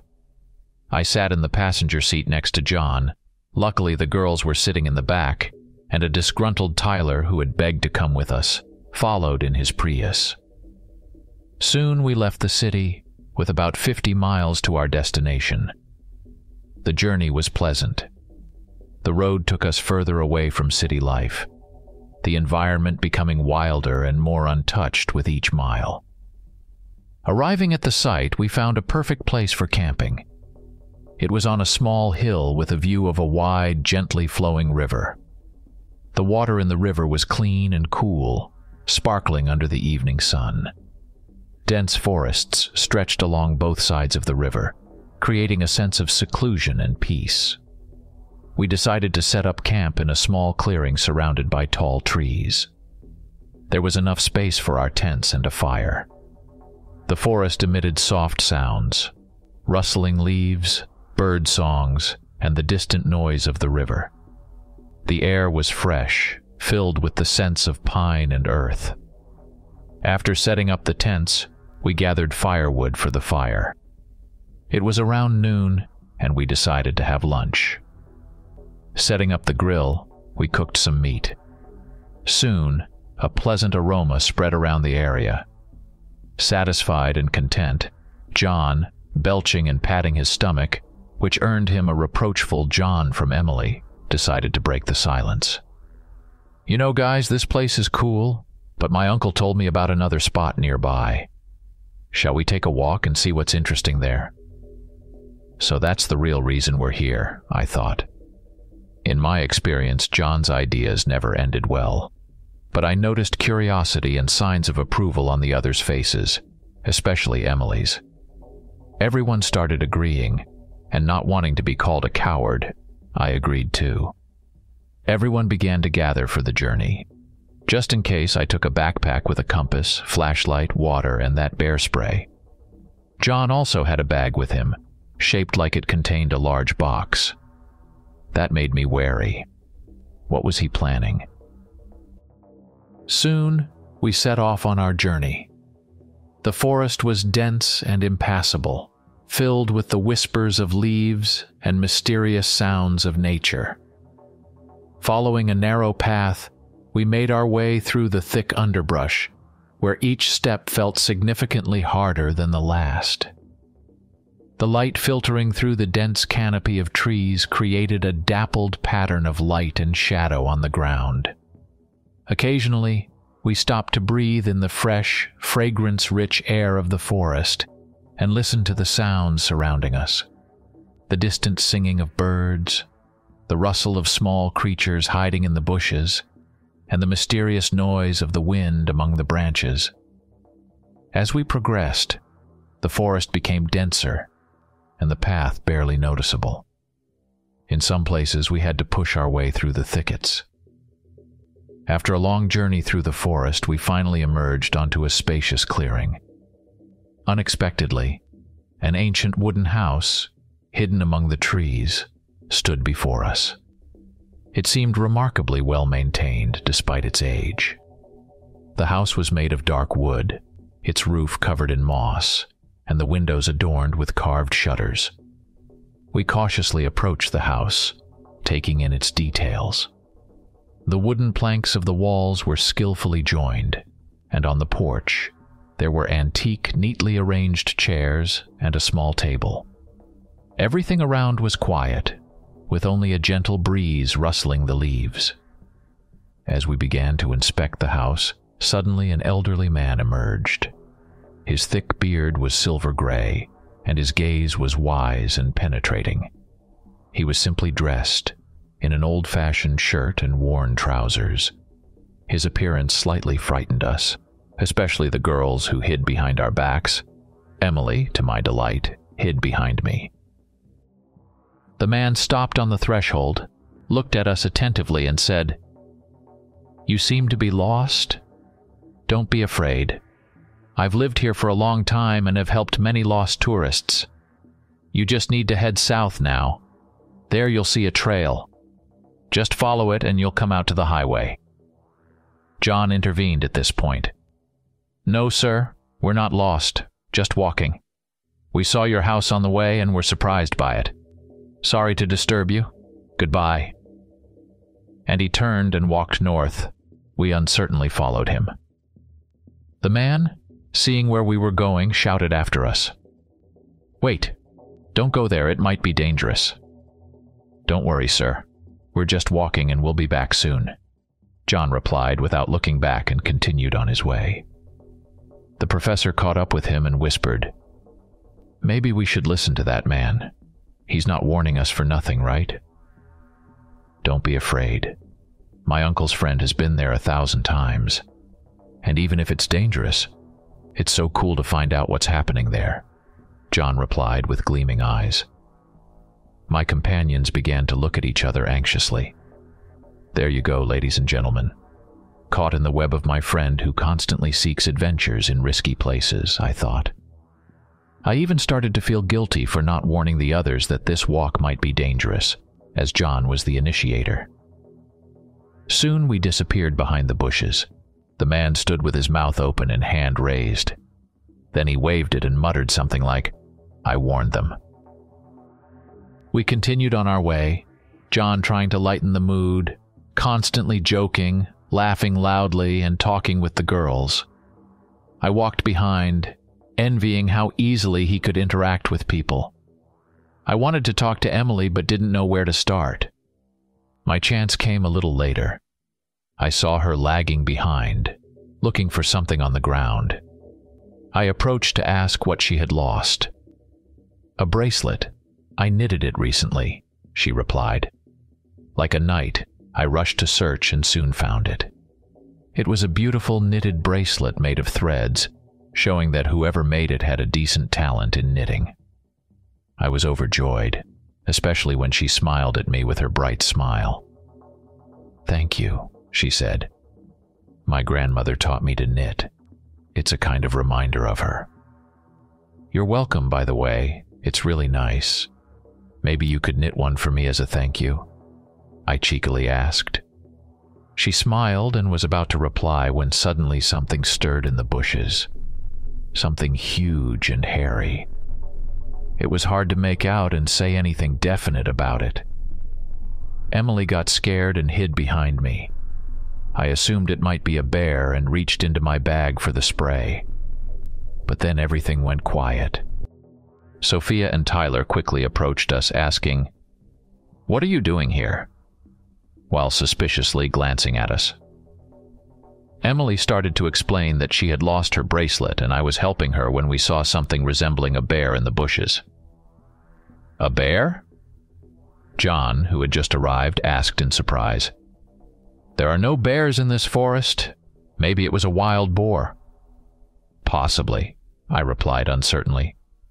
But for a boar, it seemed too big. John walked into the bushes where we had seen the creature, then looked around but found nothing. He called us to follow him, as we were almost at the destination. Soon, John stopped and looked around. Giant pines surrounded us, completely blocking the sunlight, creating a semi-darkness. He bent down, searching for something on the ground, and soon let out a triumphant cry. He beckoned us over and showed us what he had found: a metal hatch. The earth around it was covered in moss and fallen leaves, making it almost invisible unless looked at closely. The hatch looked old and rusted, made of heavy metal, square in shape with a recessed handle for opening. There were no inscriptions or signs on it, only the marks of time and corrosion. John tried to open it, but it was locked. He then took off his backpack and pulled out a drill box marked 850 watts, claiming it could drill through any metal.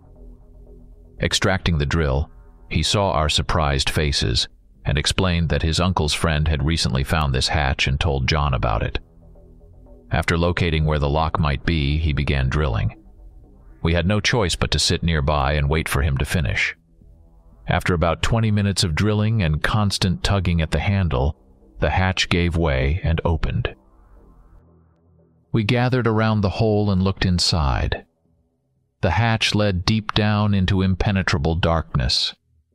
A vertical ladder made of rebar allowed descent. We looked at each other, waiting to see who would volunteer to go down first.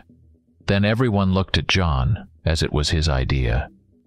But suddenly Tyler volunteered, apparently wanting to show off in front of the girls. He took a flashlight and began descending. We all watched him. After a while, he disappeared into the darkness. We waited to see what would happen. After about 5 minutes with no news from Tyler, John leaned down and shouted into the hatch with all his might, "Tyler?" Suddenly, a beam of light hit him right in the face, indicating that there was still electricity in this place, to our surprise.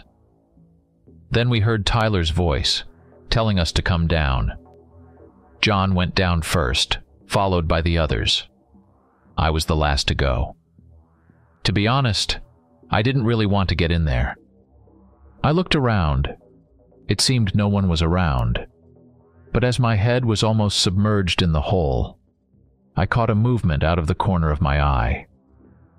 I stopped abruptly and stared into the bushes, but saw nothing. A bad feeling lingered with me. Sighing tiredly, I continued my descent. The depth of the shaft was about 30 feet, which seemed quite deep to me. Finally, I jumped onto the flat floor and looked around.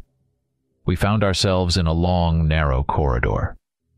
The walls, covered with pale gray tiles, were well preserved, although there were signs of time, chips and darkening here and there. Weak but working neon lights flickered on the ceiling, creating a gloomy but sufficient lighting for inspection. The floor was covered with linoleum, which in some places had peeled and curled, revealing the old concrete underneath. On both sides of the corridor were heavy metal doors with numbers and marks, many of which were covered in rust and dust. Some doors were slightly open, leading to rooms that once served as laboratory cabinets or experiment rooms. The glass in some doors was broken, revealing dark, abandoned spaces through them. Pipes and wires stretched along the entire length of the corridor, some of which had sagged or detached from the walls, evidencing long past days of activity. The air smelled of mold and old electronics, and the only sounds were our footsteps and a distant hum coming from the unknown depths of the laboratory.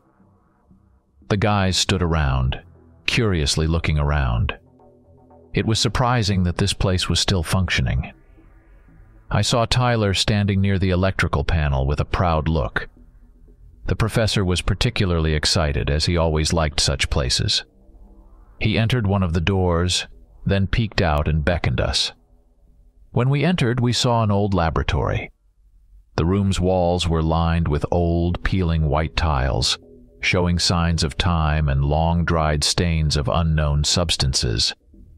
In the center stood a long work table covered in a layer of dust. Scattered on the table were various laboratory implements.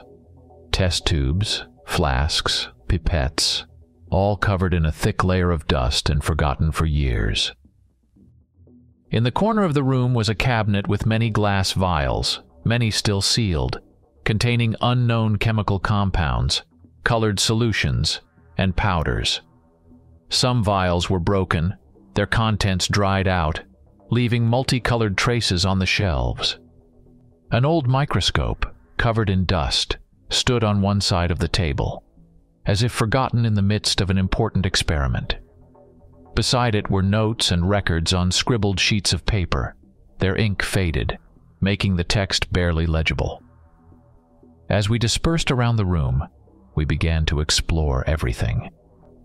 Sighs and exclamations of surprise filled the air, especially from the professor, who, excited by the discovery, nervously moved from one corner of the room to another.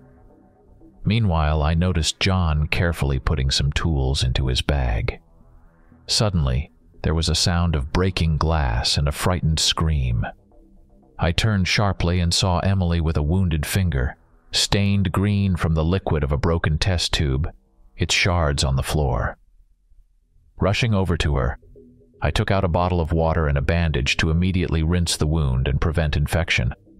After all, no one knew what was in the test tube. After carefully treating the wound and bandaging it, I sighed in relief, seeing that the injury was not serious. Emily smiled at me gratefully, and I felt an incredible happiness at being able to help. Making sure everything was fine, John warned everyone to be more careful. We continued our exploration.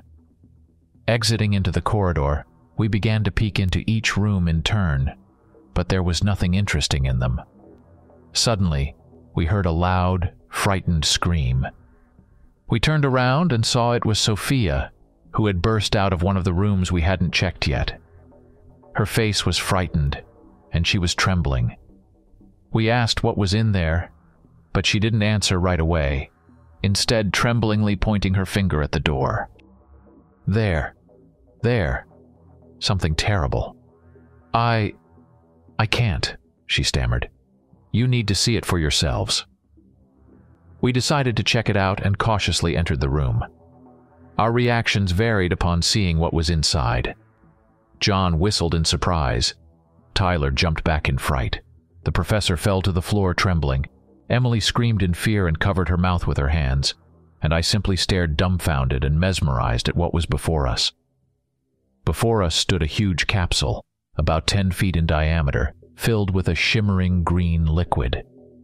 Inside, in this mysterious substance, floated a gigantic head, resembling that of a wolf but many times larger and with clear differences from a normal animal. This head looked more like a monster from a fantasy tale, with sharp fangs and terrifying, unnatural features. To understand its size, imagine an adult man stretching his arms wide but still unable to fully embrace it. Around the capsule were numerous wires connected to various devices and screens that flickered and displayed various data and graphs. These screens apparently monitored the condition or some parameters of the capsule and its contents. The room was filled with dim light from the monitors and the soft glow of the liquid in the capsule, creating a gloomy and mysterious atmosphere. We stood there, stunned by the sight, trying to comprehend the nature of this experiment and its purpose. When we regained our composure, John took out his phone and started recording. We moved closer to examine the head inside. Up close, it seemed even more realistic and terrifying. Have you ever been to a zoo and seen a tiger? It seems like just a big cat on TV, but when you stand next to it, you realize it's indeed a huge beast. Here was a giant head, so how big was the body? Was this a monster the size of a dinosaur? Maybe it was a mock-up. Possibly. but the head was too realistic. These were the kinds of thoughts swirling in our minds. Speaking or making noise in this atmosphere felt dangerous. It seemed that if we did something wrong, this creature might awaken. We stood for a while longer, studying everything around us, then decided to leave. As I was leaving the room, I swear I thought the monster looked in our direction. I caught the slightest movement of its pupil, and in fright, I recoiled and quickly decided to leave the room. The guys looked at me in surprise, but I just shrugged and said nothing, not wanting to seem cowardly. I saw that the guys were getting nervous, and there were suggestions to return, but John insisted on exploring a couple more rooms. Reluctantly, everyone agreed. Continuing down the corridor, we found an evacuation plan and realized the laboratory was simply enormous. We had explored only a small part of it. The professor pointed out a room labeled Archive. We decided to go there. Soon we found the right door and entered. The room was spacious, with high ceilings and shelves covered with old books, documents, and boxes. The shelves held stacks of dusty folders, films, and old reels with recordings. The air in the archive was heavy with the smell of old paper and metal. In one corner of the archive stood a device for viewing video, an old film projector, which it seemed could still work. Next to it was a table with several film reels. These reels were neatly labeled, and we realized they could provide valuable information about the laboratory's past research. After examining the reels, we chose one labeled Overall Analysis and Conclusions. We prepared the projector for use and inserted the reel. Upon turning on the device, the archive wall turned into a screen, displaying frames of an old film. The image was black and white, slightly shaky, but clear enough to discern details. We held our breath in anticipation of discovering the secrets hidden in these ancient recordings. An image appeared on the screen of a man in a white lab coat, standing next to a huge capsule, who seemed vaguely familiar to me.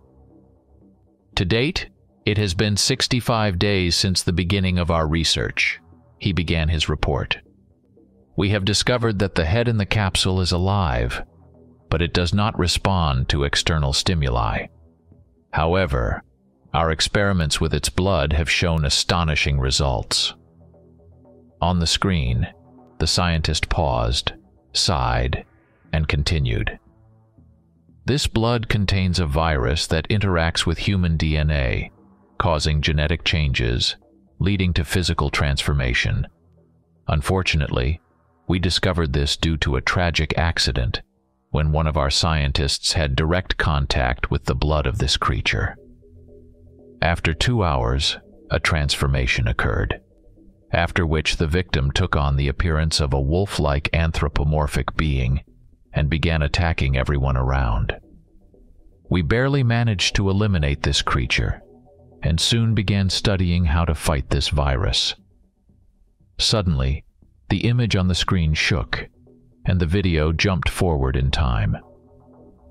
We have developed an antidote, the scientist continued, holding a vial labeled HN13. It must be administered within the first 2 hours after infection to prevent transformation. Early signs of infection include a sharp rise in body temperature, changes in eye color, accelerated hair and nail growth, as well as increased physical strength and aggressiveness. We sat opposite the screen, listening intently to what the scientist was saying. To my right sat Emily. I looked at her, and she noticed, smiling back at me with her warm smile. My heart froze in fear.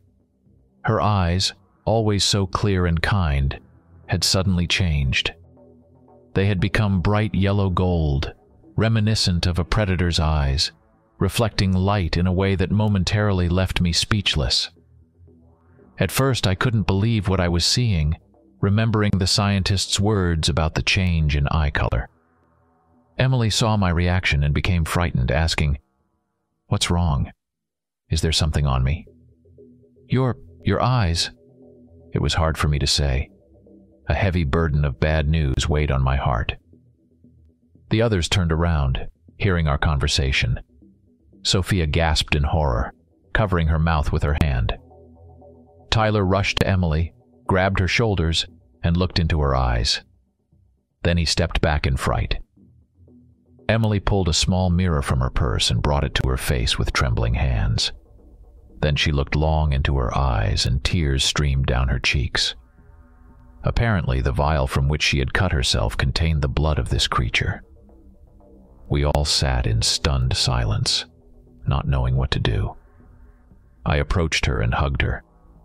She buried her face in my shoulder and sobbed loudly. My chest ached as I recalled the scientist's words about the antidote. I gently pulled away from Emily and headed to the projector. Rewinding the tape, I stopped the image at the moment the scientist held the vial. I pointed at it. We must find it within an hour and a half, as half an hour has passed since the infection. The vial with the label HN13. Let's split up, each taking a wing of the building. A spark of hope appeared in me, which spread to the others. Even Tyler nodded in agreement. We divided the areas among the 5 of us, leaving Emily to sit in the archive. I set the timer on my watch and ran with all my might. Every second was crucial. Soon I was at the door labeled Experimental Laboratory 37, and I burst into the room. A grim atmosphere filled with shadow and cold enveloped me. Around me stood rows of capsules, each containing dead chimeras submerged in green liquid. These motionless beings, a chaotic mix of different animal parts, were a reminder of the horrific experiments conducted here many years ago. The air smelled of rot and chemicals, making my throat constrict in disgust. I had no time to examine the contents, my head spinning in search of the antidote. But it was nowhere to be found. Suddenly, I noticed a dark figure moving in the shadows. I quickly hid behind the nearest table, my heart pounding.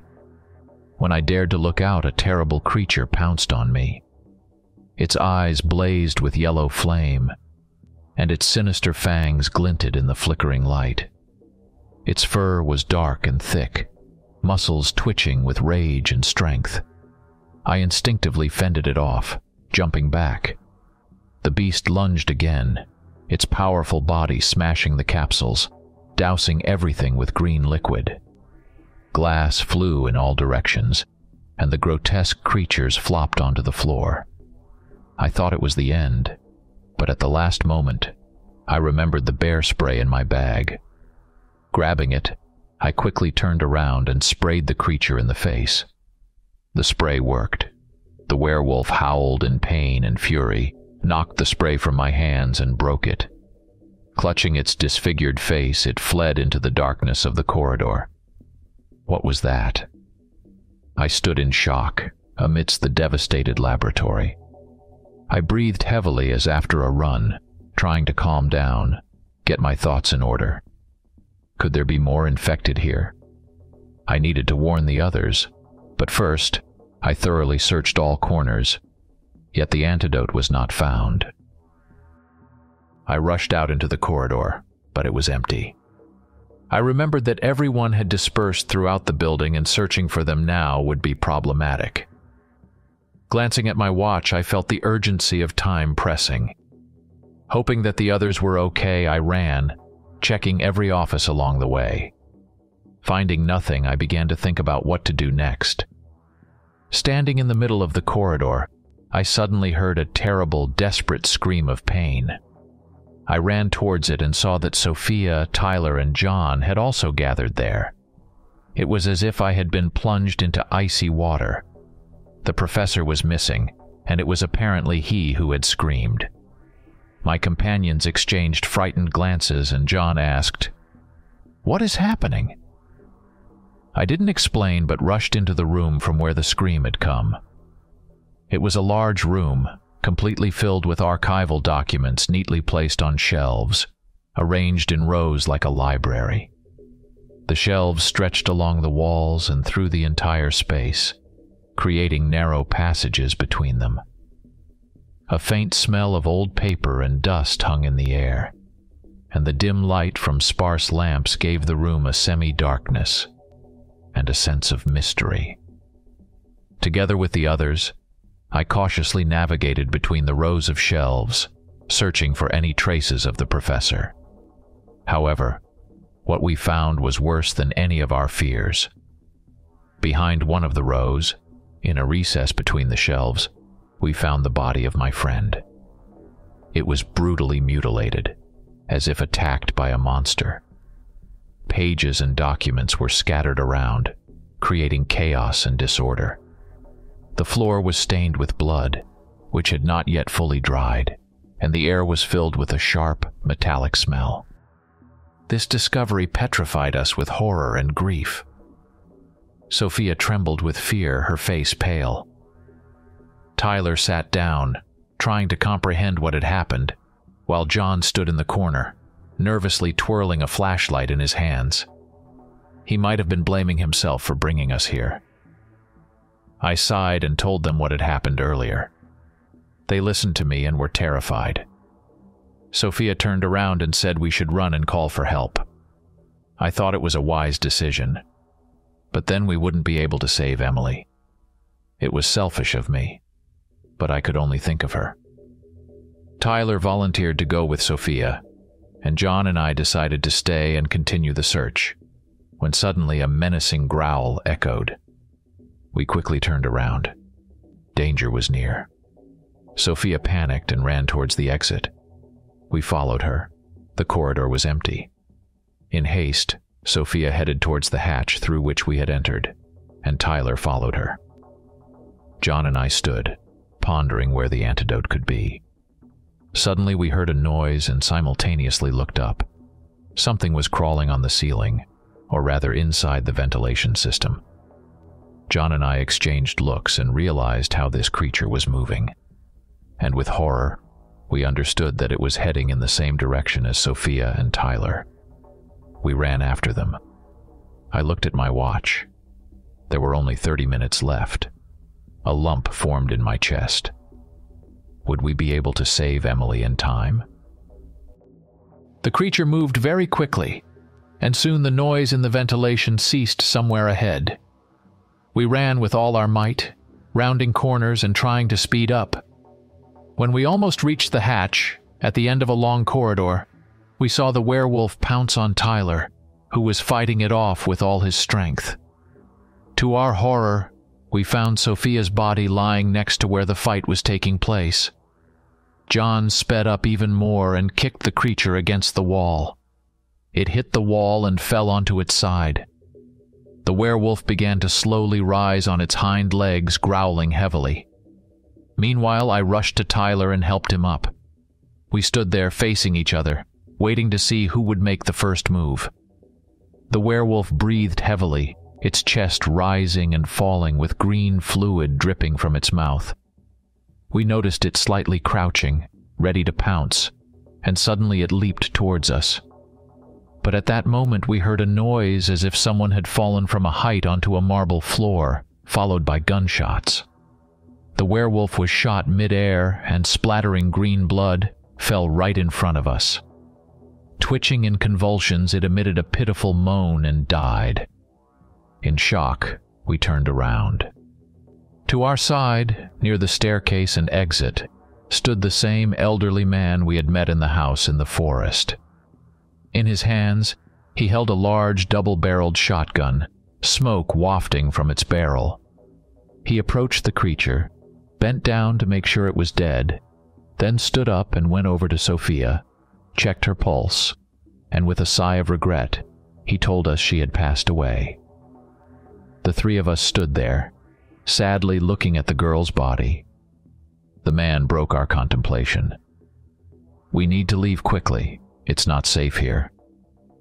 I was about to thank him for the rescue and tell him about Emily, but when I looked closely at his face, I remembered where I had seen him. The professor in the recording was our savior. I rushed to him and grabbed his sleeve.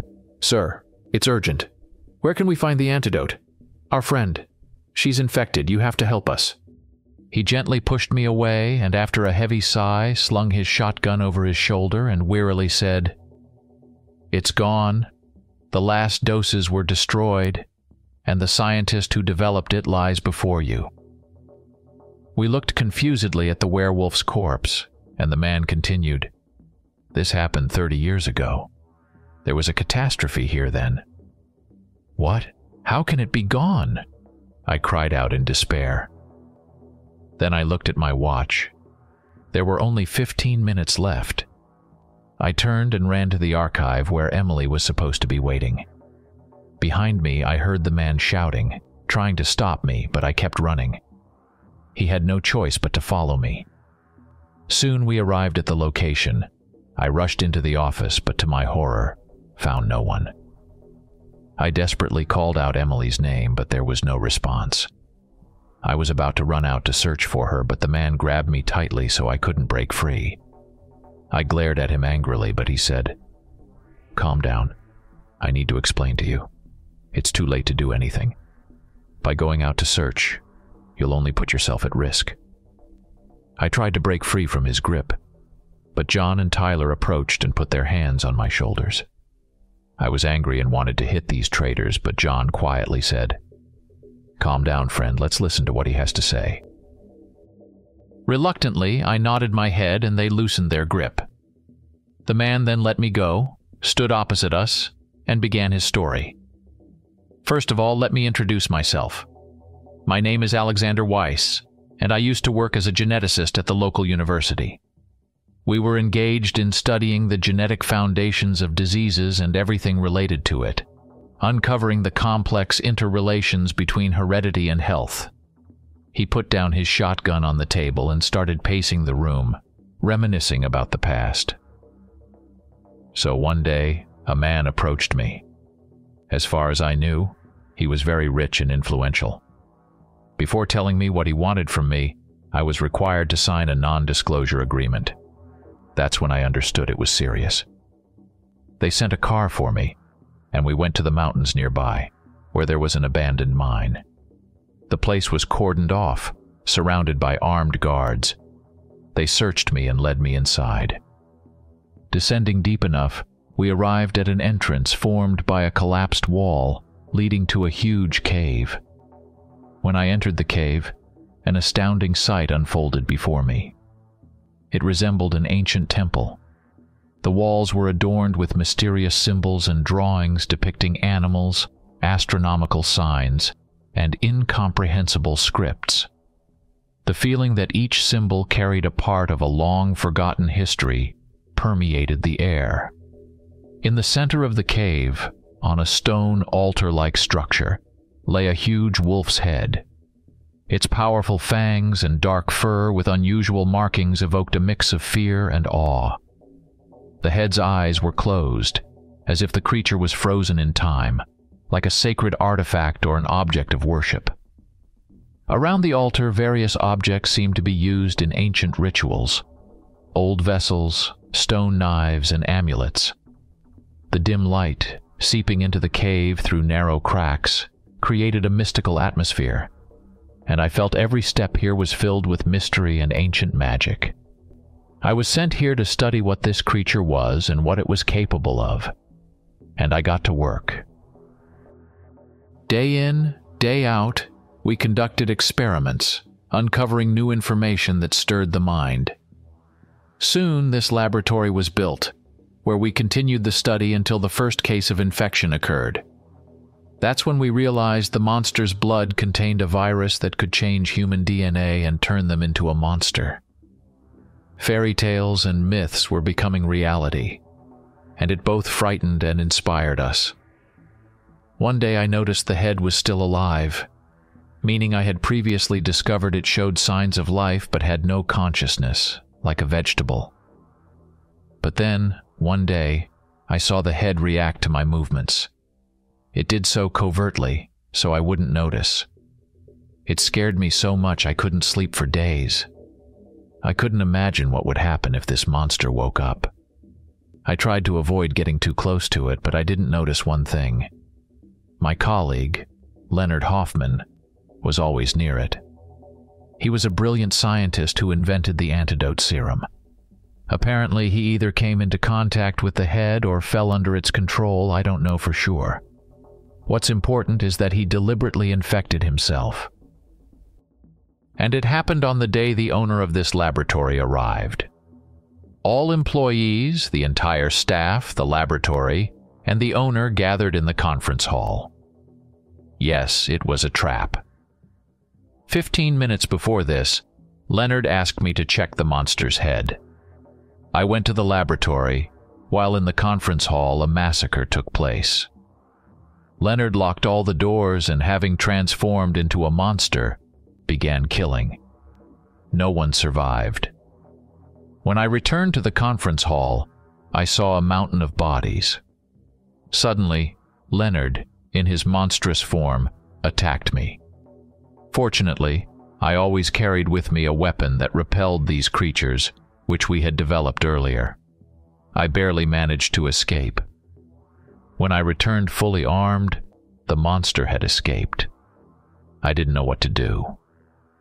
If I had reported this laboratory to the government, it could have led to a disaster, as the virus in this head's blood was extremely infectious. I decided to close the laboratory and settled nearby, tracking and hunting Leonard. For 30 years I failed, but today it finally happened. That's roughly what happened here. But I want to highlight a couple of points from my observations. Over these years, Leonard became much weaker. Their peak strength is at the beginning of the transformation. Secondly, before transforming, they become quite vulnerable, lose their minds, and move purely on instincts, which is why they start hiding and can be impossible to find. That's why I didn't let you go, as we would have just lost you in the depths of this laboratory. We listened to his story in shock, as if it were torn from the pages of a fantasy novel. I remembered Emily, recalled how kind and sweet she was, how brightly she smiled, and my heart clenched in pain. Dr. Weiss continued, "Now you understand why we need to leave this place. That head is alive and extremely dangerous, but I must stay and kill the creature that was your friend. After the transformation, they become extremely insane and less cautious, so this is a chance to put an end to her suffering." Then he stood up, took his shotgun, and walked out. I couldn't believe my ears and rushed after him. "Wait, can't we avoid killing her? Maybe she can be cured," I asked hopefully. No, she could have been cured before the transformation, but not after. Dr. Weiss turned around and looked at me deeply, then placed his hand on my shoulder and said, "I understand it's hard to lose someone dear to you, but you need to take control and accept that the girl you loved is no longer there. Now go to the exit. I have a duty to fulfill." I stood in thought, not knowing what to do, when my friends approached and said it was time to leave. I watched Dr. Weiss walk down the corridor, when suddenly from an open door, a monster jumped on him. It happened so quickly that we couldn't react in time, and Dr. Weiss's head rolled on the ground as blood spurted from his neck. The monster then approached the corpse, stood on its hind legs, and growled. We stood petrified, unable to move. The werewolf turned to us, slowly opening its formidable jaws full of sharp, gigantic fangs. Its fur, colored a chestnut shade just like Emily's hair, fluttered gently in the airflow created by the working fan. God, Emily, what has become of you? I thought sadly. Suddenly the monster charged at us, and we reacted by rushing into the nearest room, slamming the door shut. A loud bang sounded and the door trembled. The monster growled in disappointment and then quieted down. We sighed in relief, but then heard noise above us. Something was moving through the ventilation. Then just a few dozen feet away from us, the ventilation grate fell to the floor, followed by the werewolf jumping down. In panic, we dashed to the door we had just closed. My heart pounded in my chest as I struggled with the lock. Finally, with relief, I heard the click. The door opened. We scattered in different directions. I chose an office opposite. Where the others ran to, I couldn't see. My entire world narrowed down to the pursuing monster. It seemed to have chosen me as its target, crashing with enormous force into the door behind which I was hiding. It was the very same room where Dr. Weiss met his end. This time the werewolf didn't seek a path through the ventilation. It decided to simply break down the barrier. I stood, unable to take my eyes off as the creature repeatedly threw itself at the door until it broke through. Without waiting for it to enter, I ran along the shelves. Hiding in a corner, I crouched, trying to make my breathing quieter. I felt the presence of the werewolf, its heavy steps causing the walls to tremble. With each of its movements, dust rose in the air, creating ghostly shadows. It seemed to me that I could hear its breathing, low and steady, like the sound of an approaching storm. My heart pounded wildly as I slowly moved from one hiding spot to another, trying not to make any noise. I felt adrenaline filling my veins, fear present in every cell of my body. Suddenly, a loud noise erupted. The werewolf had found my hiding place. It growled, its eyes glinting in the darkness, reflecting a yellow light like burning coals. It lunged forward, smashing everything in its path, its claws scraping against the metal shelves. In desperation, I ran out of my hiding spot, dashing across the room towards the exit. The werewolf followed, its roar filling the space, making my blood run cold. I threw a last glance over my shoulder, seeing the enormous creature tearing through obstacles as if they were made of paper. With my last ounce of strength, I burst out of the room, the werewolf hot on my heels, its steps growing closer. A sharp sound of gunfire shattered the silence, one shot, then another. The monster let out a prolonged howl of pain and fury. Turning around, I saw John, armed with Dr. Weiss's shotgun, shooting at the werewolf. The wounded beast, despite its injuries, charged at John with incredible speed, knocking him down. The werewolf slowly, like a predator, approached John, preparing to deliver a fatal blow. In desperation, I rushed to them and grabbed the shotgun. The monster stopped, meeting my gaze. Tyler burst out from behind me, yelling at me to shoot. "One shot in the head and she's dead!" His voice sounded like a sentence. But I hesitated. Tyler was also in love with Emily, and now he was demanding that I kill her. Standing indecisively, I watched as the werewolf turned its attention back to John. A gunshot sounded. Smoke rose from the barrel of the shotgun. I missed. I didn't want to hit. The werewolf met my gaze, and I swear somewhere deep in its eyes, I saw the same warm look that belonged to the one I loved. With a growl, the creature fled into the darkness of the corridor. Exhausted and overwhelmed with emotions, I approached John. He was injured, but not fatally, probably a few broken ribs. I helped him up, draping his arm over my shoulder, supporting him as we walked. Tyler walked beside us, holding the shotgun I had handed him, cautiously looking around. Soon we left the place. In the forest, as soon as my phone got a signal, we called for rescuers. After a while, the laboratory was cordoned off. John was taken to the hospital, and people in strict suits, claiming to be FBI agents, began to interrogate us. We told them everything, just to get it all over with. In the end, they asked me to sign a non-disclosure agreement. I told them to go to hell. But to my surprise, they didn't insist much, probably thinking nobody would believe such a story. They, of course, took our phones. After finishing everything in the department corridor, I saw Emily's parents. They looked very sad because they were told their daughter had died. I stood at a distance, not finding the strength to approach them and confess that their daughter, transformed into a monster, was now roaming somewhere in the depths of the forest. Story 4. The humid air of the jungle envelops me, filling my lungs with the scent of earth and wild nature. I move slowly, trying not to make unnecessary noise, for my goal is the black jaguar, a master of camouflage and stealth.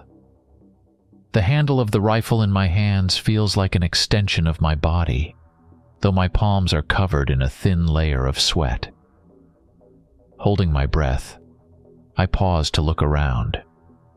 The sun barely penetrates through the dense canopy of trees, creating patches of light and shadow on the ground.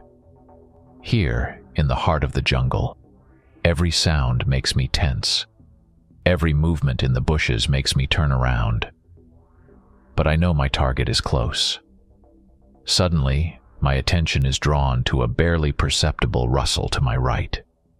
I slowly turn my head, trying not to startle the beast. And there, in the shadows, I see it. Its eyes gleam in the semi-darkness, and it watches me motionlessly, as if assessing. My hand instinctively tightens around the trigger. Tension hangs between us. I know I cannot afford even a moment of hesitation. The jaguar could vanish as suddenly as it appeared. I aim, holding my breath, time slowing down, and then I press the trigger.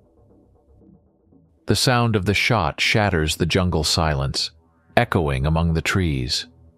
The animal falls, its powerful body weakening and slumping onto the damp ground. In that moment, I feel a mixture of relief and sadness. But it had to be done. This predator had been terrorizing the local village. It had already taken 5 children, and who knows how many more it could have taken. I brought the carcass back to the village and handed it over to the village elder. After making notes for my book, I bid farewell to the grateful villagers. The task was done, and I could return back home to the States. A couple of days later, I was already in my home state of Wyoming. As I approached my house, I noticed a black Ford parked opposite. When I walked up to it, a tall man in a suit and black sunglasses emerged from it. He looked like a spy from the movies. The man extended his hand and introduced himself. His name was Alex Red, and he worked for the FBI. He asked me to accompany him as the agency had a task for me. Surprised but not refusing, I left my camping gear at home and got into the car with him, heading off in an unknown direction. Soon we arrived at a small gray building. Parking beside it, we got out of the car. A serious-looking guard stood at the entrance, conducting a thorough check before allowing us to proceed. Passing through narrow corridors, we entered a small room where several other people were already present. Among them was a woman around 40, dressed modestly, and a man about 35 wearing a hat. At a table nearby sat another man, roughly my age, dressed in khaki clothing. We entered, and Alex gestured for me to take a seat. Then he approached the screen in the center of the room and began to explain why he had gathered us. "Firstly, before you, there's a contract you must sign," he said. "It states that what's said here must not be disclosed, as it's classified information. Breach of confidentiality could lead to imprisonment." I took the sheet and read it carefully. It was serious business, and as a former military man, I was familiar with such procedures. After reading it a couple of times, I signed and handed it back to the agent. My neighbors did the same. Alex took the sheets, checked the signatures, and placed them in a cabinet. Then he went to the switch and turned off the lights. Next, he turned on a projector, which displayed an image on the screen. It was a man, about 25 years old, with a beard, wearing an ordinary shirt. He stood in a room with light shining directly on his face. Nothing remarkable, except for his gaze. Squinting from the light, he looked into the camera with hatred, as if he had seen his fiercest enemy. Then Alex switched the slide, and the photo we saw shocked us. The woman sighed and leaned back, while I held my breath. Surprisingly, both men reacted calmly, with one of them just tilting his head slightly. I looked back at the screen. It was the same room, but instead of the man, there stood a creature. It was a werewolf, a real one, the kind often depicted in horror movies, suitable only for fiction. It was incredibly grotesque, resembling more of an alien than a human. Thick gray fur and an elongated muzzle with an open mouth full of large, sharp teeth. Its appearance shocked me. As an experienced hunter, I had never encountered anything like it. Alex glanced at our reactions, then stood by the screen and began to explain what it was all about. The creature you see on the screen is a real werewolf. They come in different types. There are harmless ones that quietly live in the forests, and there are those who start killing people. The werewolf you see on the screen can be classified as the latter. This type of werewolf we've named lycanthropes, as they transmit the disease lycanthropy. It's highly contagious. One bite and you're infected. Then, when the full moon rises, you transform into a monster.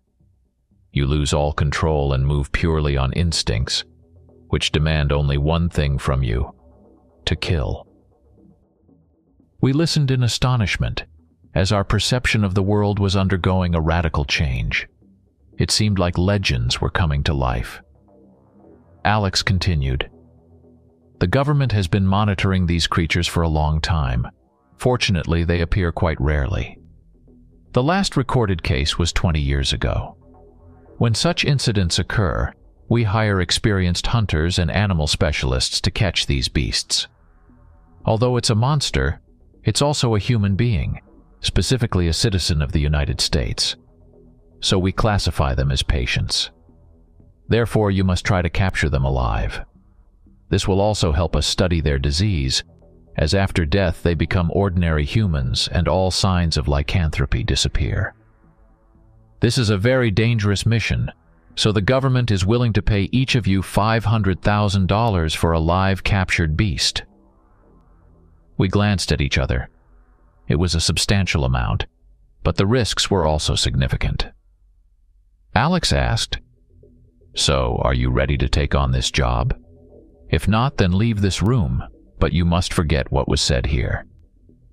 No one moved. Each of us had different reasons. Some were attracted by the money, some had purely scientific interest. As a hunter, I was intrigued by the new challenge. Could I catch this creature or not? The agent glanced at us and continued, "I see everyone agrees. Then let's start with introductions. I'll list the names and occupations of each of you. First is Jack Rivers." The man in the hat nodded his head. "Former park ranger, has encountered one of them before, although not a lycanthrope, but it was no less dangerous." Sophia Harper, the woman waved her hand amiably. "Zoologist, works at Stanford University in California, specializing in rare species." John Hawkins, the man in khaki, raised his hand. "Former military, also had experience encountering a werewolf." Stanley Morrison, I raised my finger, also a former military, now an experienced hunter. "As far as we know, you've been to all continents and have hunted many dangerous animals. Since you're the most experienced in this matter, you're appointed as the senior. During this mission, this building will be your base, and will provide you with weapons and everything you need. Now let's finally get down to business. Our target is in the Rocky Mountains, hiding in the forest at their foothills. We don't know who the person behind the werewolf mask is, so you need to be careful. At the moment, 3 deaths have been registered in this area. All the evidence points to our client, to our horror or fortune, but all the victims died. Otherwise, this virus could have spread further. You can imagine if there were more such creatures and they started biting everyone indiscriminately. You will set out tomorrow, but first I'll show you to your rooms. and you'll have time to get to know each other better." That concluded our conversation. Alex handed us more papers to sign, outlining our fees and absolving the government of responsibility in case of our death. Then he led us along. We entered a spacious living room, greeted by the warm glow of soft lighting and a cozy atmosphere, which immediately created a sense of homely comfort. There were 4 doors in the living room, each leading to a separate bedroom, lined along the walls of the room. Without hesitation, I headed towards the furthest left door, deciding that it would be my temporary refuge. Opening the door, I found a cozy room decorated in muted tones with a soft carpet underfoot and heavy curtains on the windows, which, like guards, prevented even the slightest draft from entering. In the center of the room stood a large bed with pristine white covers, inviting me to rest after a long journey. Next to the bed was a small table with a desk lamp, creating the perfect spot for reading before sleep. Since I didn't have any belongings with me, I simply looked around and then returned to the living room, where my companions were already discussing something. As I approached, they turned to me, and we officially greeted each other. After that, Sophia asked, "We were just discussing the reasons why each of us was invited here. Jack and John had previously encountered a werewolf. Have you ever encountered them before?" "No, not once have I even heard of such a thing. I think I was chosen because of my hunting skills," I said. "I would like to hear what you know about them. It would help me learn more about their habits and prepare." My companions exchanged glances, and Jack began. "I encountered, or rather survived an encounter with one of them when I was working as a park ranger. That day we were patrolling our territory with my partner when a plane fell from the sky. They were smugglers, and the werewolf was on their plane. It was significantly different from what we were shown, both in appearance and behavior. Unlike a lycanthrope, it didn't transform into a human. I think it was some kind of mutant or an unknown species. I managed to survive that incident, but unfortunately, my partner didn't." We nodded silently, understanding that every time a person encounters such creatures, there are casualties. Sophia continued, "I've never personally encountered werewolves, but after my colleagues' trip to Japan, their behavior changed dramatically. They returned completely different people and avoided talking about their experiences there. After persistent questioning, one of them finally shared the secret. They encountered werewolves.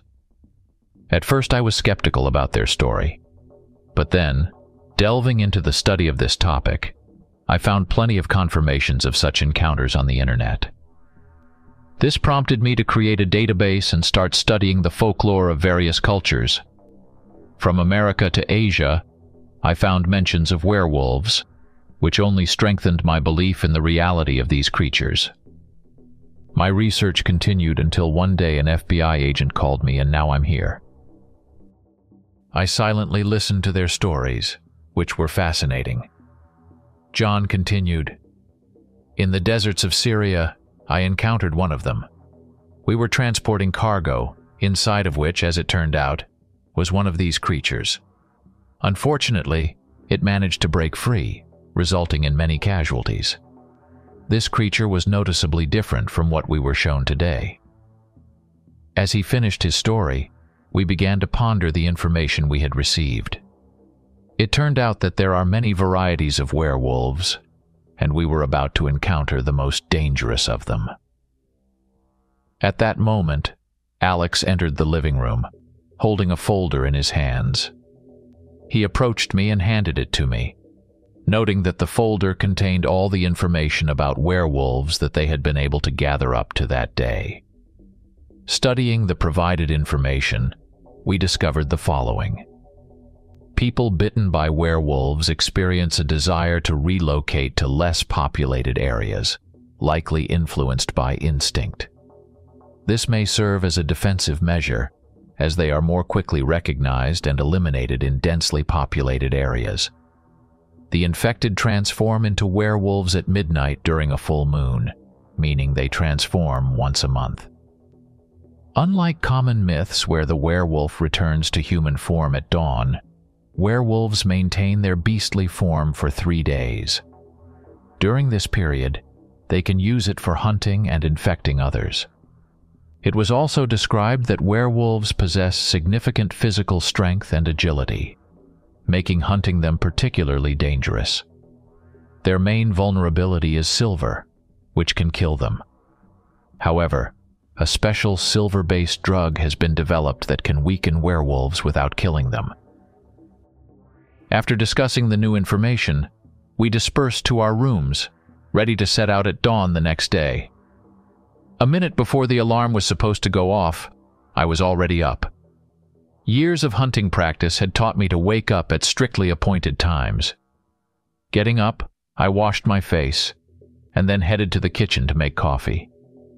Sophia was already there, engrossed in reading documents from the folder. While I spread jam on toast, she asked, "How dangerous do you think our mission will be?" "Any hunt for large game involves risks," I replied, chewing on a piece of toast. "But considering you don't have physical training, it would be better for you to coordinate our group without participating directly in the hunt." "Maybe I should at least learn the basics? Could you teach me?" she suggested hopefully. Perhaps, if there's time," I reluctantly agreed. Sophia smiled happily, set the folder aside, and poured herself some coffee. It wasn't long before the other members of our team woke up as well. Shortly after we finished our morning discussion, Alex entered the kitchen.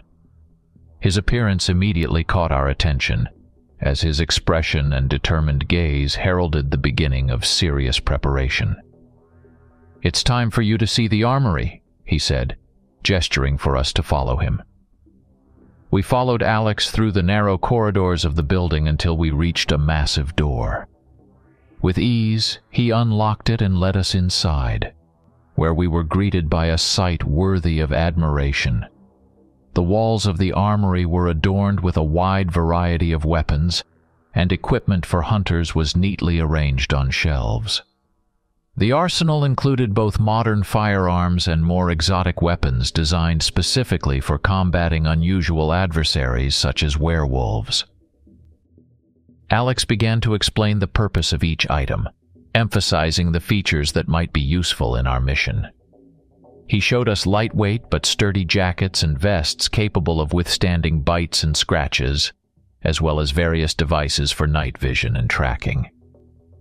We marveled at the presented equipment, assessing each item.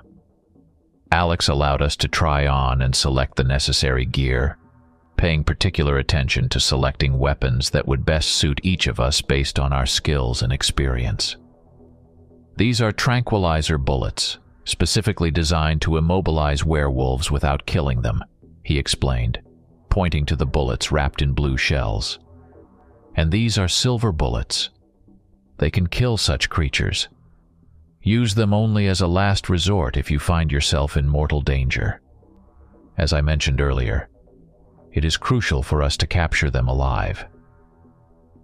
After changing into expeditionary clothing, we stepped outside, where our transport awaited us, a sturdy off-road vehicle. Looking around, I noticed that our group looked like seasoned hunters, which shouldn't raise any suspicions from outsiders. Leaving the hustle and bustle of the city behind, we headed towards the remote corners of the Rocky Mountains. Traveling in the off-road vehicle allowed us to traverse diverse landscapes, from green meadows strewn with flowers to dense forests. As we approached the mountains, the landscape became increasingly grandiose. Tall peaks, covered with snow even in the warmest time of the year, loomed before us, creating the impression of unconquered giants. The road wound its way among hills and valleys, offering us magnificent views. We crossed small rivers and streams, their crystal-clear water reflecting the sky. The air here was clean and fresh, filled with the scents of pine and earth, making every deep breath particularly pleasant. Once we stopped at the edge of the forest at the foot of the Rocky Mountains, we were greeted by a ranger named Thomas Hale. His snug-fitting uniform accentuated his sturdy build, and deep wrinkles around his eyes spoke of many years spent outdoors. Approaching us, Thomas respectfully shook each of our hands. We introduced ourselves and explained to him the purpose of our arrival. Our group had come here on behalf of the government to search for and neutralize the beast responsible for attacks on people in this area. Thomas listened attentively, his gaze occasionally shifting from one to another of us, as if assessing our readiness to face the task. He confirmed that he had heard about the recent incidents and expressed his concern about the safety of both the local residents and the newcomers. The ranger shared invaluable information with us about the terrain, potential trails the beast could use, and its recent recorded locations. Thomas also pointed out areas that could be particularly dangerous due to their ruggedness and other risks not directly related to our mission. I asked Thomas if he had noticed any suspicious individuals in the vicinity. He replied negatively, noting that access to the park had been restricted after a series of attacks, but he did not rule out the possibility that someone could have entered unnoticed by the authorities. We thanked him for the information provided and continued on our way. With only a few days left until the full moon, our task during this time was to locate the suspect. It was easier to catch the werewolf while it was in human form, giving us the opportunity to capture and confirm its identity before proceeding with its neutralization. The entire first day of our search was spent in tense exploration of the terrain. We carefully looked for any traces the werewolf might have left behind. Despite our diligence, the day ended without any significant findings. As dusk fell, we decided to set up camp and spend the night in tents, ready to continue the search at dawn with renewed vigor. On the second day of our search, as we made our way through dense thickets, we stumbled upon an abandoned wooden cabin. It seemed ancient, with weather-beaten walls and a sagging roof, under which lay the history of many years. The door to the house was ajar, inviting us inside. Stepping in, we found ourselves in a room where chaos reigned. Furniture was overturned, shelves were almost empty, and torn books and personal belongings littered the floor. Traces of blood created a gruesome picture on the floor and walls, adding an element of horror to the already grim atmosphere. As we inspected the wreckage, a man approached the house, dressed in worn-out clothes that once may have been sturdy and warm, but were now worn and dirty. His face was covered in a thick beard, and there was something troubled in his eyes. The man introduced himself as Marcus. Marcus greeted us with suspicion and asked what we were doing in such a remote place. In turn, we asked him about the reasons for his presence here, and whether he had noticed anything unusual lately. His answers were vague and raised more questions than answers. Everything in his behavior and the environment around indicated that he might be connected to our investigation. I glanced at Jack, then looked at John. He nodded. We surrounded him from three sides while Sophia couldn't understand what we were about to do. John stood opposite the suspect and said, "Excuse me, sir, but we ask for your cooperation. Could you stay with us for a while?" "What? What do you want?" "I'm not guilty, I swear. Why do you want to detain me?" Marcus replied, stepping back and stuttering. "We won't harm you. Just ask you to stay with us until midnight." The man got scared and tried to run away, but we grabbed him and tied him up. Sophia was outraged by our actions and looked at us reproachfully. We simply shrugged. We had no choice. There were only 6 hours left until midnight, and in that time we would hardly be able to find anything. And this man was extremely suspicious. We tidied up the house and moved the man inside. He continued to struggle, but soon calmed down. We brought some firewood and lit a fire in front of the house. Then we grilled some meat and fed the man. At first he refused, but the smell of food hit his nose and he gulped it all down, apparently very hungry. It was 11:45 on the clock, and we were ready. Earlier I had briefed everyone, especially explaining to Sophia what to do and how. We stood surrounding the man, tying him even tighter, and aimed our weapons loaded with tranquilizers at him. The man initially protested, but when we pointed the gun barrels at him, he visibly wilted. Then he started crying and murmuring some prayer. We exchanged awkward glances. Sophia looked disapprovingly at it all.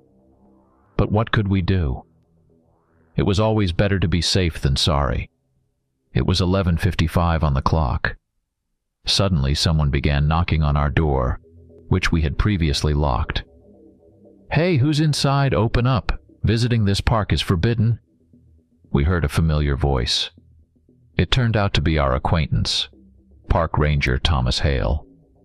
He persistently knocked on the door, to which I responded, loudly stating that it was us and the situation was under our control, urging him to step back. The knocking stopped for a moment. Then, through the gap in the door, which turned out to be wide enough, I noticed his eye. Thomas apparently saw the scene before him and demanded explanations about what was happening. John couldn't hold back and replied for him to mind his own business and bug off. It was 11:59 on the clock. We were incredibly tense and kept our eyes on the man. He continued to sob and hum something under his breath. Midnight struck, and the tension in the air reached its peak. Suddenly, the lantern illuminating the room began to flicker, which scared Sophia. But nothing happened.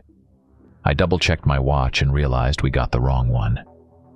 Suddenly, I heard some noise in the yard. I walked to the door, opened it, and looked outside. There, with his back to us, stood our familiar ranger. His head was lowered as if he were looking for something on the ground, his shoulders trembling as if he were holding back laughter. Then he raised his head and howled. My partners also looked out and stared in shock at the scene. And then it started. The transformation. It was my first time seeing something so terrifying and disgusting. The ranger began to tremble madly and emit horrible moans of pain. His arms elongated, and before our eyes, his entire body began to be covered with fur, his clothes tearing in places, his boots splitting with a pop and flying apart in different directions, revealing huge paws with claws. The transformation ended, and the creature still stood with its back to us, breathing heavily, steam coming out of its mouth. Then it slowly turned its head towards us. Our gazes met. A horribly grotesque and frightening wolf face looked at us. I fired. The creature roared and lunged towards us. I hit it in the shoulder, but it didn't stop it.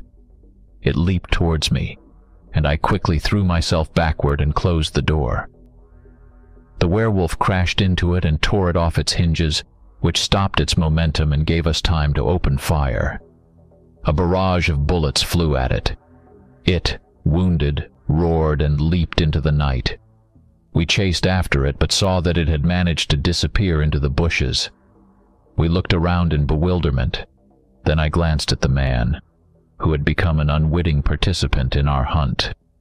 But he had already lost consciousness from this horrible scene. We untied him and laid him on the bed in the corner.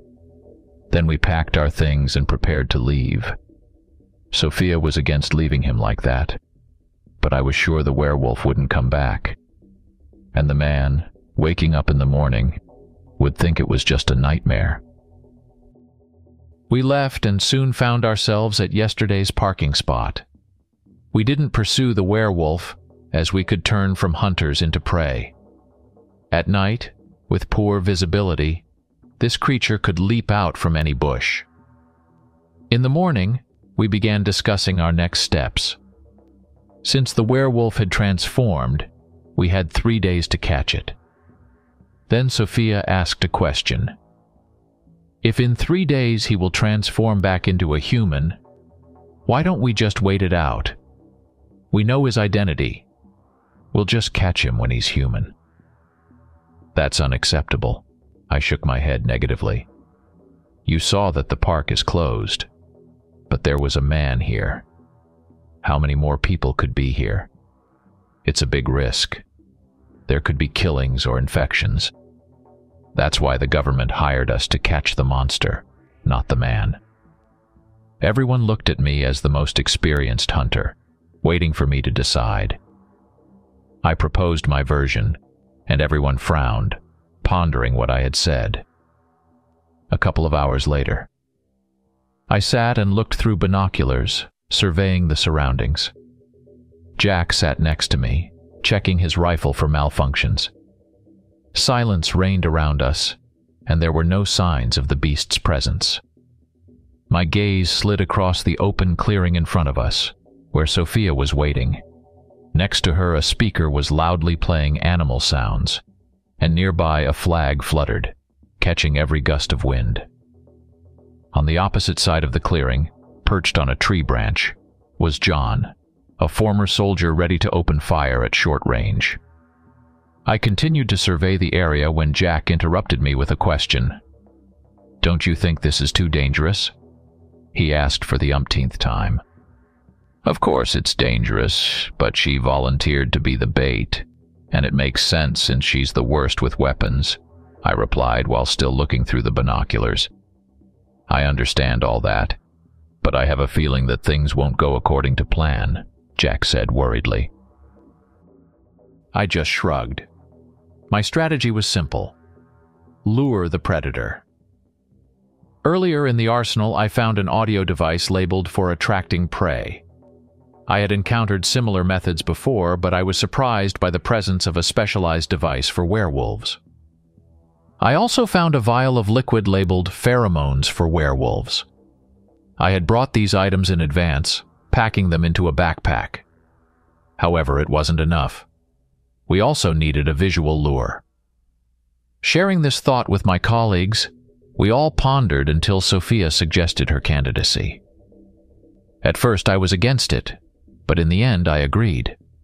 We dressed Sophia in an anti-dog suit found in the armory, assuming it could protect her from possible bites. Then we found a secluded clearing surrounded by trees and well visible from our observation point on the hill.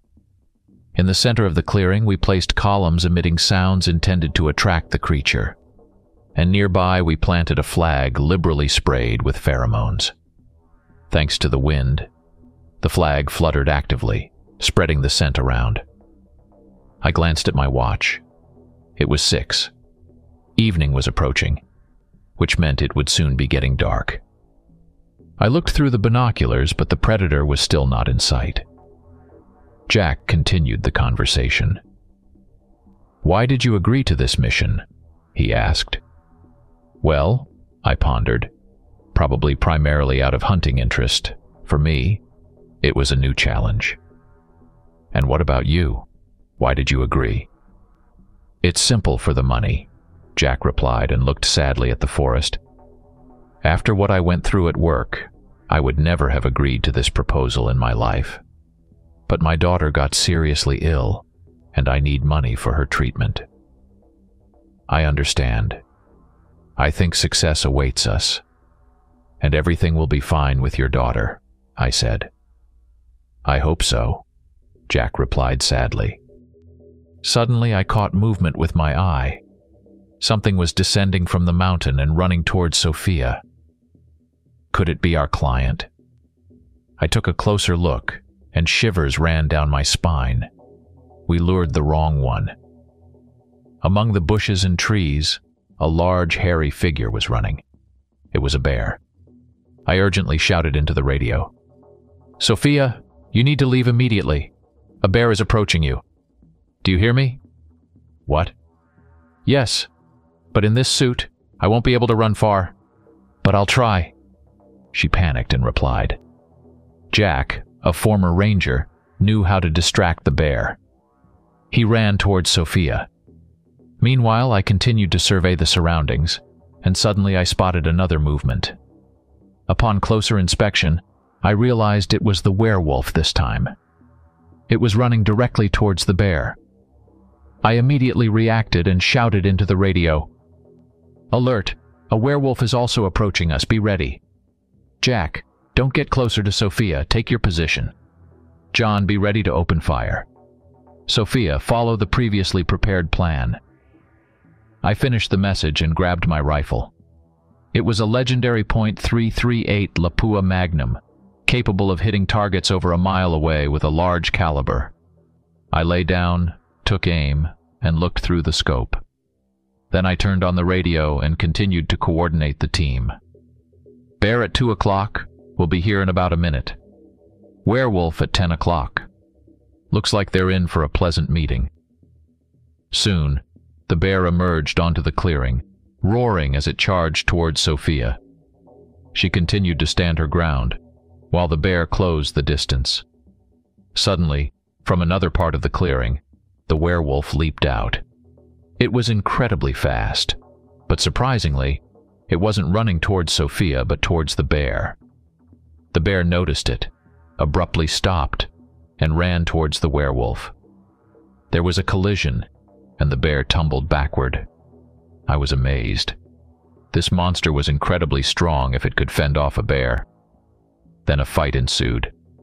The werewolf sank its teeth into the bear's neck, tearing at it. The bear roared in pain, trying to shake off the werewolf. However, the werewolf held on firmly, and soon the bear fell lifeless, its head dangling on a piece of skin. The werewolf, still not satisfied, continued to feed on its blood. Then it stood up, lifted its head in ecstasy, and howled. A chill ran down our spines. After that, it turned towards Sophia. I roughly estimated the werewolf's strength and realized that her flimsy costume wouldn't protect her. I shouted into the radio to open fire. Shots rang out. Some bullets hit their target, causing the werewolf to howl in pain. I took a shot and hit its leg, sending it sprawling to the side. I reloaded my rifle, but at that moment, the creature leaped up and lunged towards the trees. Jack was sitting there, having climbed a tree earlier, firing at the werewolf. Though wounded, the creature dodged actively, zigzagging as it ran. Then it jumped high, very high. I aimed and fired. I hit it, but the creature still managed to reach Jack and knock him off the tree. I didn't shoot because there was a chance I might hit Jack. I was ready to run, but then I saw Sophia running to help. Awkwardly shuffling in her costume, she headed towards Jack with her secret weapon. I calmed down and took my position again. Just as the werewolf was about to leap at Jack, who was unconscious on the ground, Sophia managed to reach him and throw a grenade. It exploded, and silver smoke engulfed the area. The werewolf became disoriented and began clawing at its face as if sneezing. It was my chance. I aimed at the creature and fired once, then again. Finally, the werewolf fell and stopped moving. I grabbed another rifle and ran. Sophia was already administering first aid to Jack, who had regained consciousness and was looking around bewilderedly. John ran to them at the same time I did. We approached the werewolf's body, which lay motionless. It was still breathing. The bullets didn't have a strong armor-piercing effect, but they contained tranquilizers that were finally taking effect.